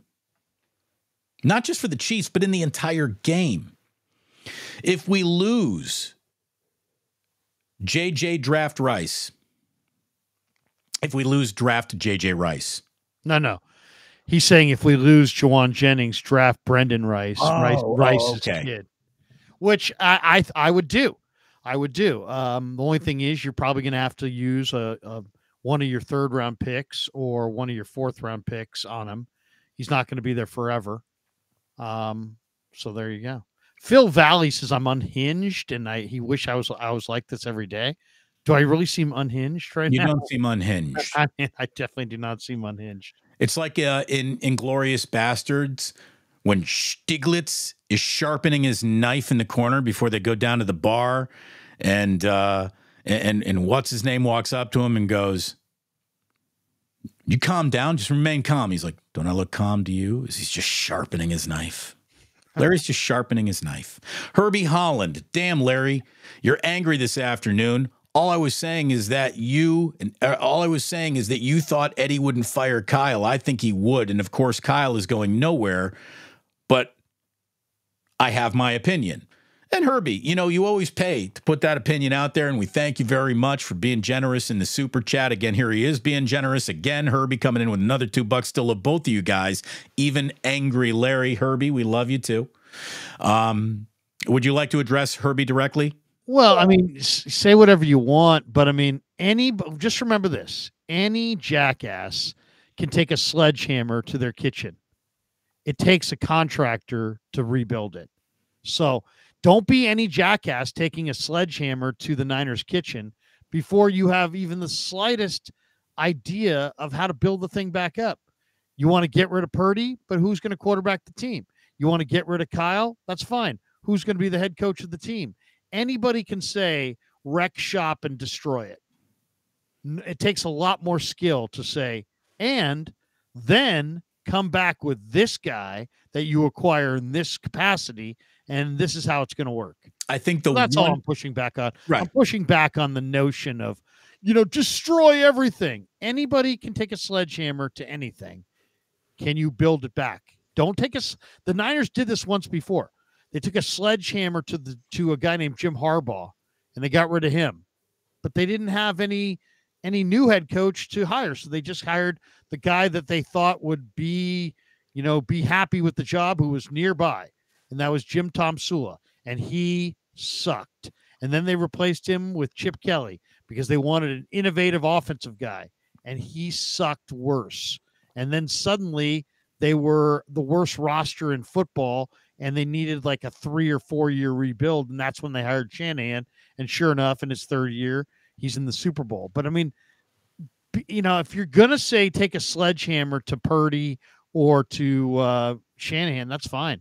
But if you want my respect or if you want my admiration in any way, you'll come up with something that you think is better, not just the sledgehammer. I think the one thing that anyone who wanted to argue against you has, Larry, would be, okay, so I don't think Kirk Cousins is just better than Brock Purdy. I don't think you have a better solution. And, trying out a new quarterback every 2 years is an experiment that hasn't gotten the 49ers anything to this point. I would not like to run that experiment again when we see so many good data points being returned by Brock Purdy.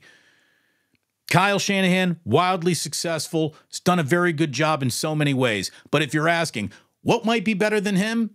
How about the guy who's won more Super Bowls than any other head coach on the history of the planet who is available?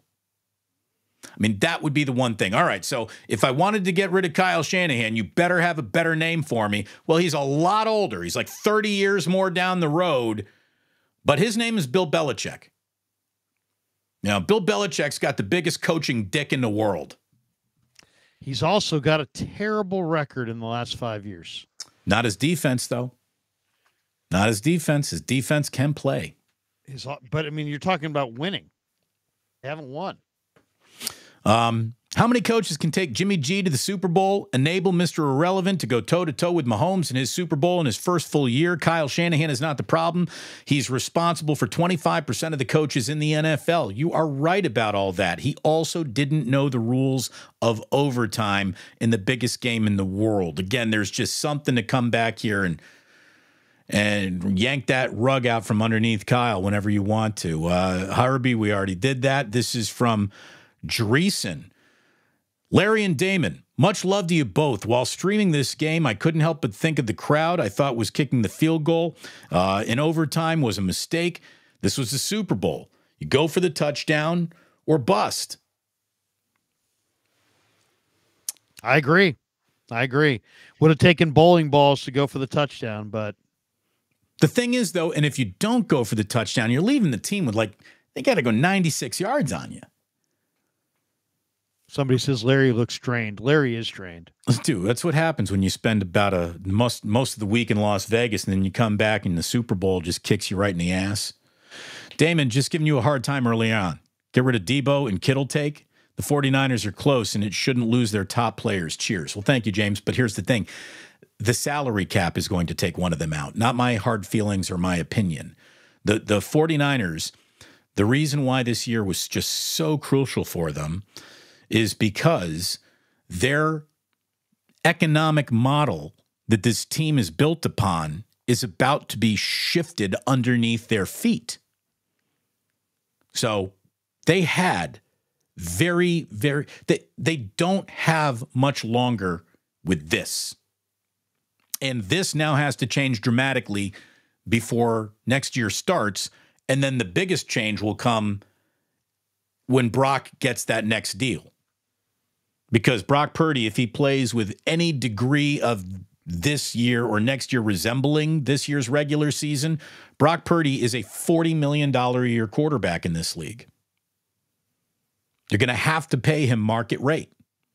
And when you start paying which Brock is Purdy fine rate, as long as you hit in the draft. You know, they have to hit in the draft. Losing, Adam Peters, what's that going to do to their drafting ability and their day 3 of the draft and their undrafted free agents? I mean, they're going to have to continue to hit in the draft. They're going to have to continue to find players in the draft. And if they can't do that at a pretty high rate, because Detroit is proving they can and Green Bay is proving they can, and we're going to find out about John Lynch and how good of a general manager John Lynch is, because they have needs now, and and as Brock gets paid, that's fine, but that just means that you can't fill your needs with veterans in the free agent window. You need to fill them with draft picks and develop your roster. The one thing I really was uncomfortable with this year was I was uncomfortable watching talented younger players who were getting run on other teams, getting no run on this team. And somehow, they're going to have to start leaning on the D Winters and the Jair Browns and the Jalen Grahams, and, their ability to win, is in a lot of ways tied to their ability to draft. This is Gen 3 Cully. There's too much praise for Mahomes. People are making the Chiefs out to be unbeatable when they were an extra point away from losing. No, there isn't enough praise for Mahomes, and he has, in such short amount of time, leapfrogged the legacies of Joe Montana and Steve Young and maybe even Tom Brady and certainly Peyton Manning. Patrick Mahomes is having the best start to an NFL career of any career the NFL has ever seen. Full stop, hit print, that's the headline. Patrick Mahomes might be one of the 5 greatest football players of all time, mentioned in the same breath as Lawrence Taylor, Jerry Rice. He is one of the all-timers. When it's finally done and we come up with the all-time football depth chart, there is a chance that QB1 will be Patrick Mahomes. He's that good. And I'm not exaggerating. No, come on. He's the best quarterback in the game. Time to trade away an offensive weapon or two to improve that O-line through the draft. Yeah, they're going to need to spend money. And the truth is, Larry, who's the best? You don't need to look this up right now, but who is the best experienced offensive lineman about to hit this draft? Because, if they draft 3 offensive linemen, the chance of one of them being a real NFL player is as best as you can really hope for. So maybe you got to go get a proven entity, which comes at no short cost in this league during free agency. I mean, there's a possibility you can go in free agency and try to make it happen. Most likely, though, you don't even see those guys get to free agency. I mean, there's such a need for premier pass blocking, tackles, that there just aren't a lot of them out there. Just period. Just not. So, the bottom line is they're going to have to go into the draft and find somebody. And the good news is that it's a very deep tackle draft. There's probably going to be 7 or 8 that go in the first round. And they're all pretty good. And Tyler Guyton from Oklahoma, I think is the guy that probably will be on the board when they wind up picking. And he's the tackle, right? Yeah, he's 6'7". He's 325 pounds. He's a really good player. There's other guys though. Patrick Paul from Houston's really good, and Sumatea from BYU's really good. And I mean, there's a bunch of guys that are going to be staring at them. Amarius Mims potentially from Georgia, but J.C. Latham is the guy that they absolutely need. Is J.C. Latham? He's the right tackle from Alabama, and the Niners need a right tackle. This guy's 6'6". He's 335. He could be a plug and play right tackle, but you'd probably have to trade either Debo or Brandon Ayuk or something to get into the middle of the first round to get Latham. Do you think Trent comes back? Yeah, he's already said he's coming back. Okay, good. Hopefully he doesn't come back with back-to-back penalties in a fucking Super Bowl. Right. Orlando Pace would never. Jim Covert would never. Well, it wasn't just Trent. He ain't all time. It wasn't just Trent. I mean, the Niners blew this in several different ways. It wasn't like it was just Trent. No. Trent made some bad calls, but to me, I mean, bad mistakes. But I mean, third quarter, Jair Brown intercepts Mahomes, third snap after halftime, but the Niners go 3 and out, and they took just a minute off the clock. And then that was backed up by a Aaron Banks false start. And then the defense forced the Chiefs to go 3 and out.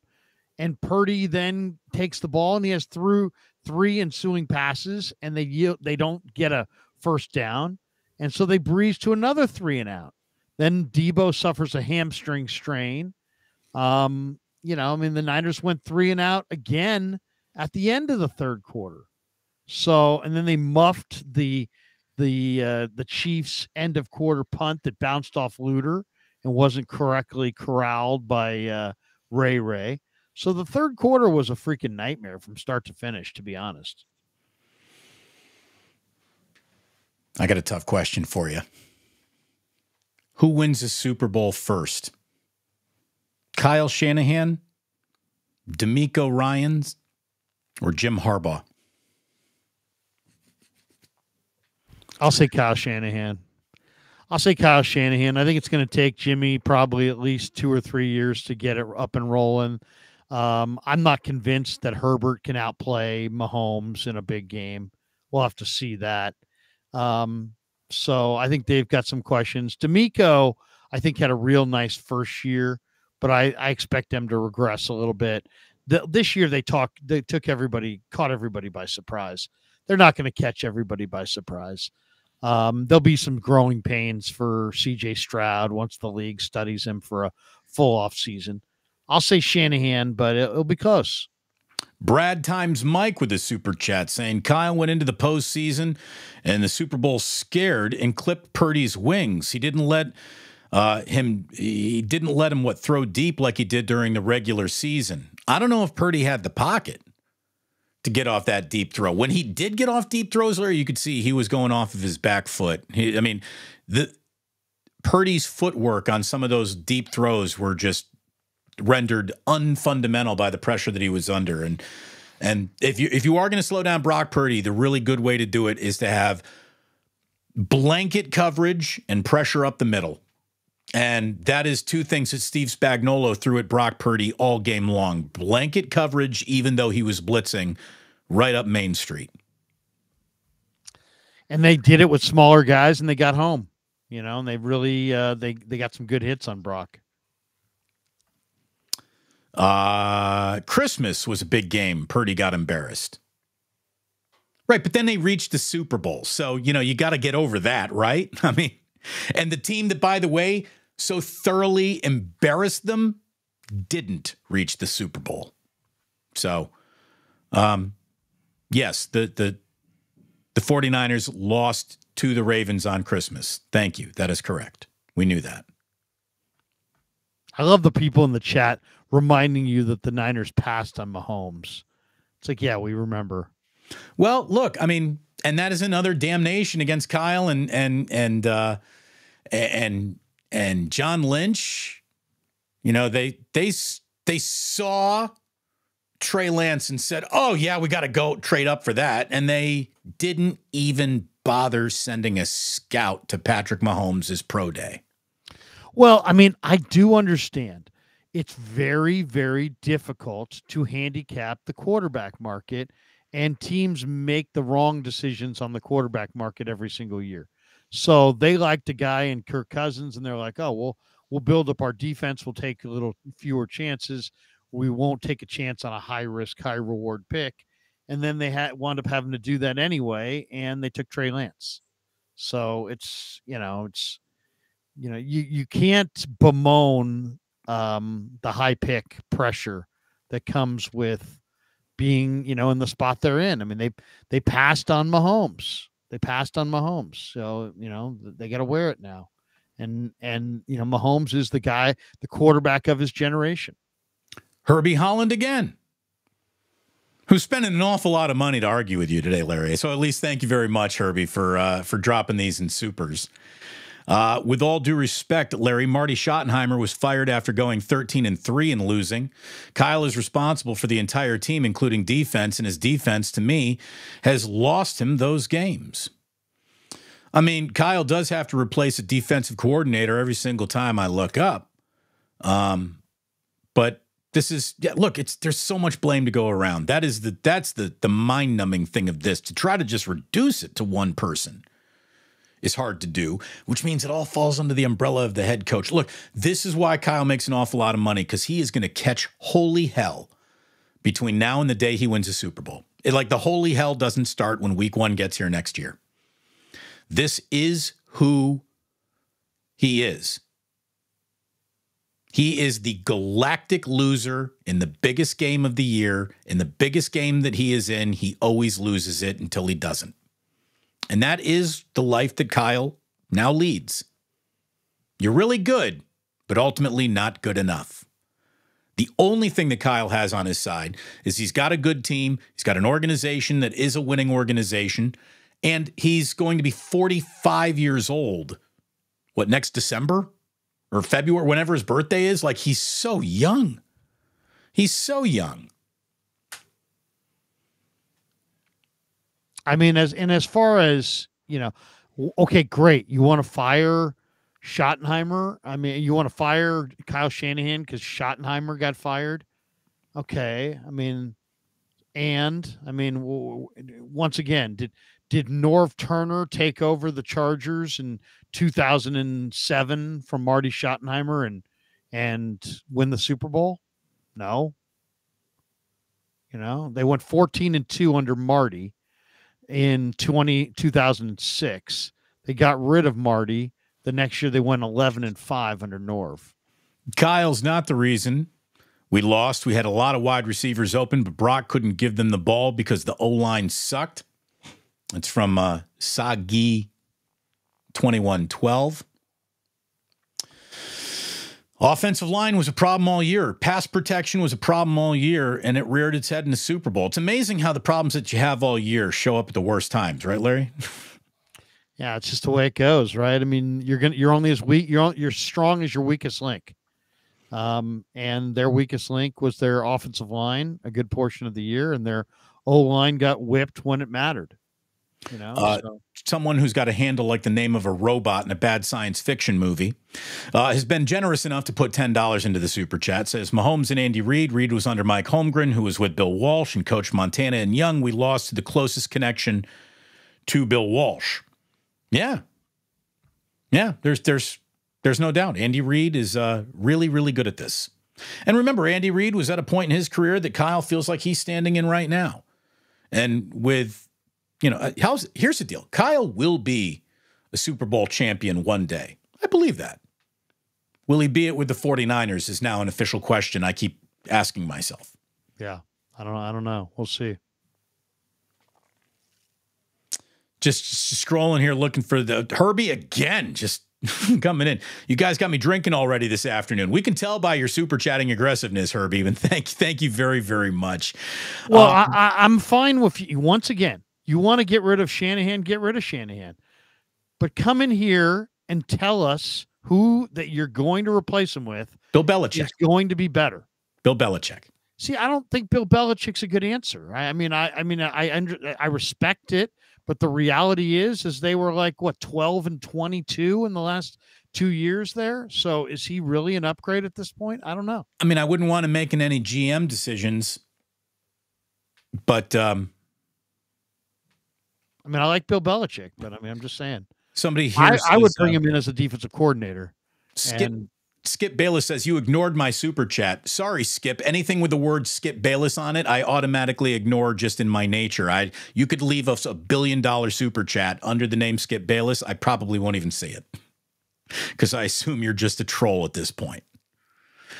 James WF, Zintner, the guard, the All-American from Michigan, 3rd rounder. Larry, analysis. I believe you're talking about the transfer. I kind of like the kid that's going to go later in the draft for the Michigan Wolverines. His name's Keegan. He was the left guard, 6'6", long arms, team captain. I like Zinter too. Don't get me wrong, but I like Ladarius Henderson, who was their left tackle. I think he's going to be like a 4th round pick, and I love him. And I think Keegan in the 5th or 6th round would be a very good pick. He was their kind of gutty leader on that offensive line. I like Henderson and Keegan more than I like Zinter. From Aharu. Let's get Bill Belichick and a young quarterback-focused OC who can run Shanahan's system. At what point? At what point do you have enough of what Kyle has done successfully to where you don't need Kyle to do it successfully? Right? I mean, I don't know. I've spent more time defending Kyle Shanahan than just about anybody. And I do believe he is a very good coach. But he just has not been good for the 49ers when they needed him the most. And today, honestly, I wasn't ready to come down Kyle Shanahan's road this hard until I heard that Kyle Juszczyk and Eric Armstead said that at no point in time over the course of the last season did Kyle discuss a new overtime rule with his team. And that to me is a level of negligence that it is a fireable offense. I don't think he's going to get fired, but Kyle has officially committed a fireable offense. Would you agree with me there, Larry? This is a fireable offense that he will not be fired for. I don't know if it's a fireable offense, but that his players didn't know, but he's got to know. And he's the guy who made that decision. So it doesn't bother me that Eric Armstead didn't know. What bothers me is that Kyle didn't know. Because Kyle is the guy that has to know, because you're going to make your decision of whether to take the ball or not take the ball based on the rules. And if you don't know the rules, that's not good. Shitty loss, but I discovered Wake Up, big fan. Well, thank you, James. And I guess, Larry, let's sort of change the juju of the show. Not the Juju Smith-Schuster of the show, but the juju of the show. We love working together.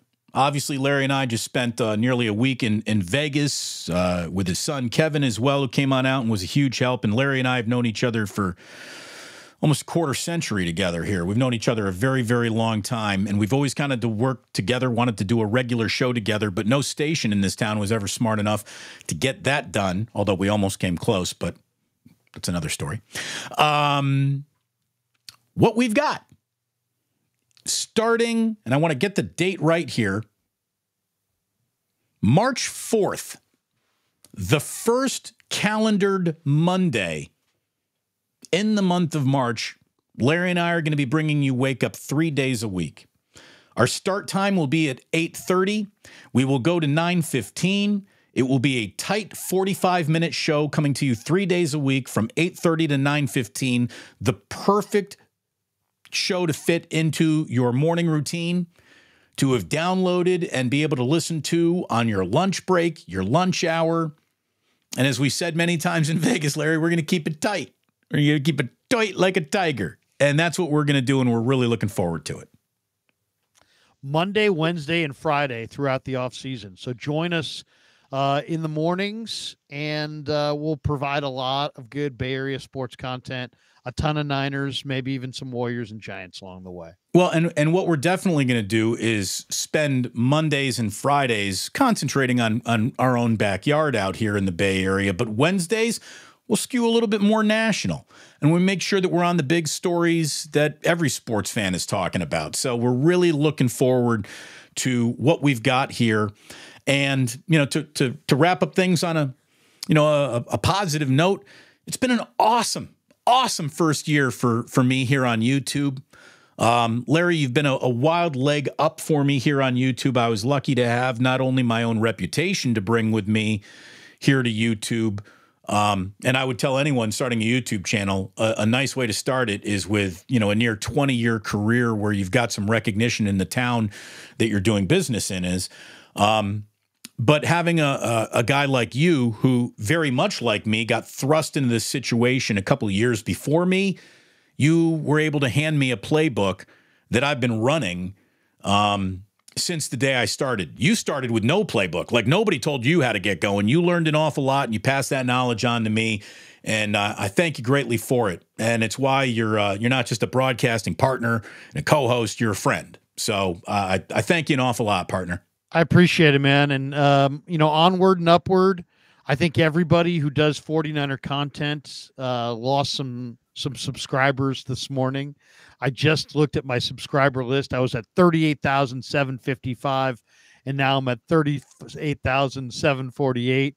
So what happened to those 7 people? But now I understand. But people come, people go. We've added over 5,000 subs in the last 4 weeks alone, and a lot of those people come because of the Super Bowl and may disappear when the Super Bowl is over. So I do understand that, but we're going to put out great content throughout the year, and this is going to be a place that you're going to want to be on a regular basis. And with that being said, I just wanted to say thank you to everybody this year. It's been a great Niner year. I know all of you are disappointed. I'm disappointed.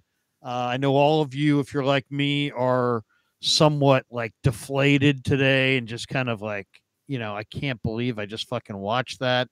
But you know what? It's just going to make it so much sweeter when we're all standing there in the winner's circle at some point in the future. So thank you to Damon. Thank you to all of you guys. And thanks to my son, Kevin, who's done more than anybody could ever do to help me rise up these ranks. And the Krug Show's sitting at 38,748.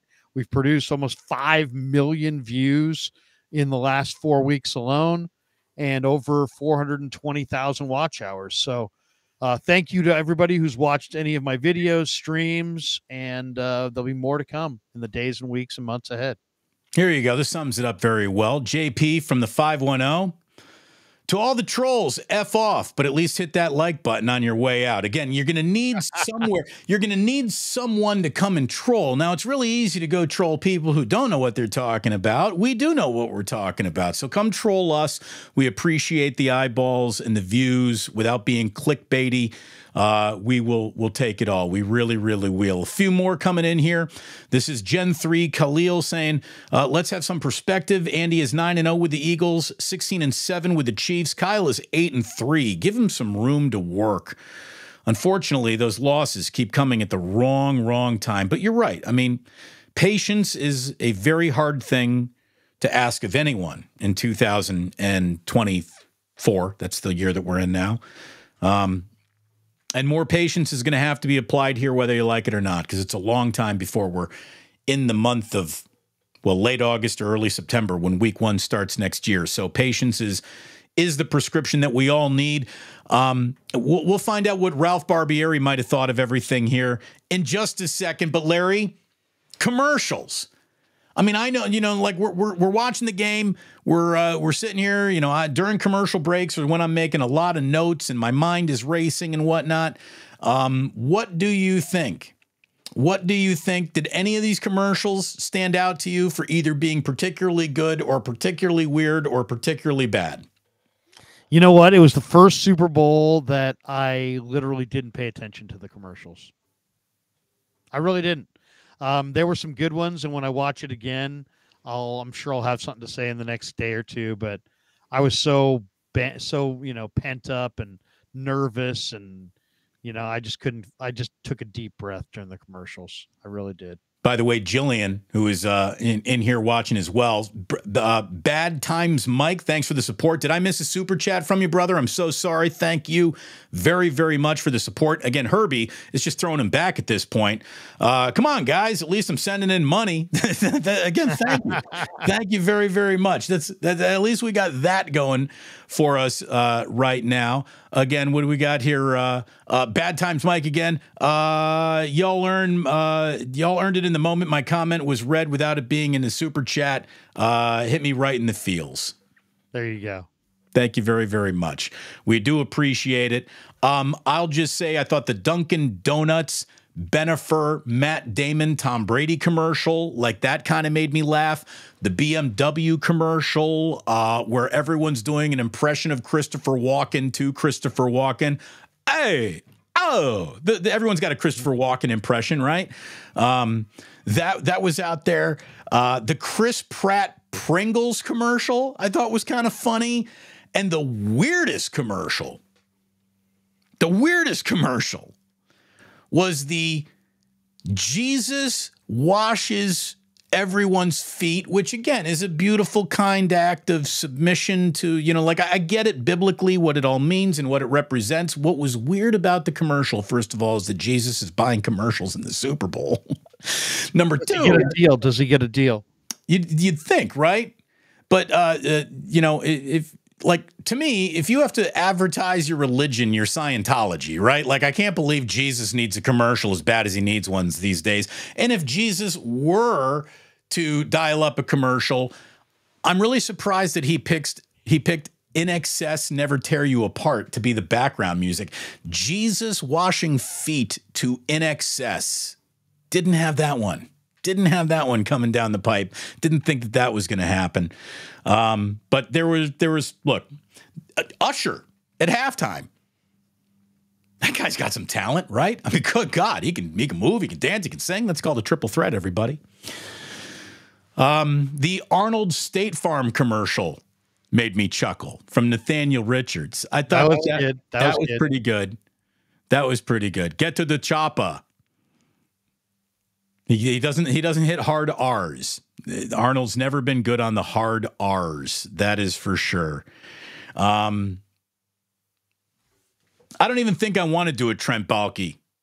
But if Ralph were on the air today,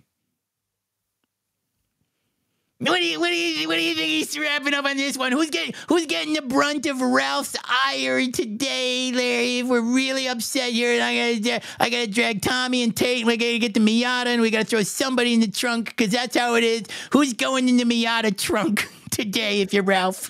I love Kyle Shanahan. I've always said it. I truly love Kyle Shanahan. But what he did yesterday is indefensible. I mean, there's no other way around it. I mean, I told Tom, I told Tate, I told Peter from Amici's, I told everybody that I came in contact with that Kyle's a great guy. He's a good friend. I like having him on the show. Tom and I both do, right, Tom? Yeah, we do. We really do. But I what can you say? I mean, I'm not really sure how this would go down today. I wouldn't want to take him for a drive in the Miata. I'll put it at that. I'll just leave it at that. Sports don't build character; they reveal it.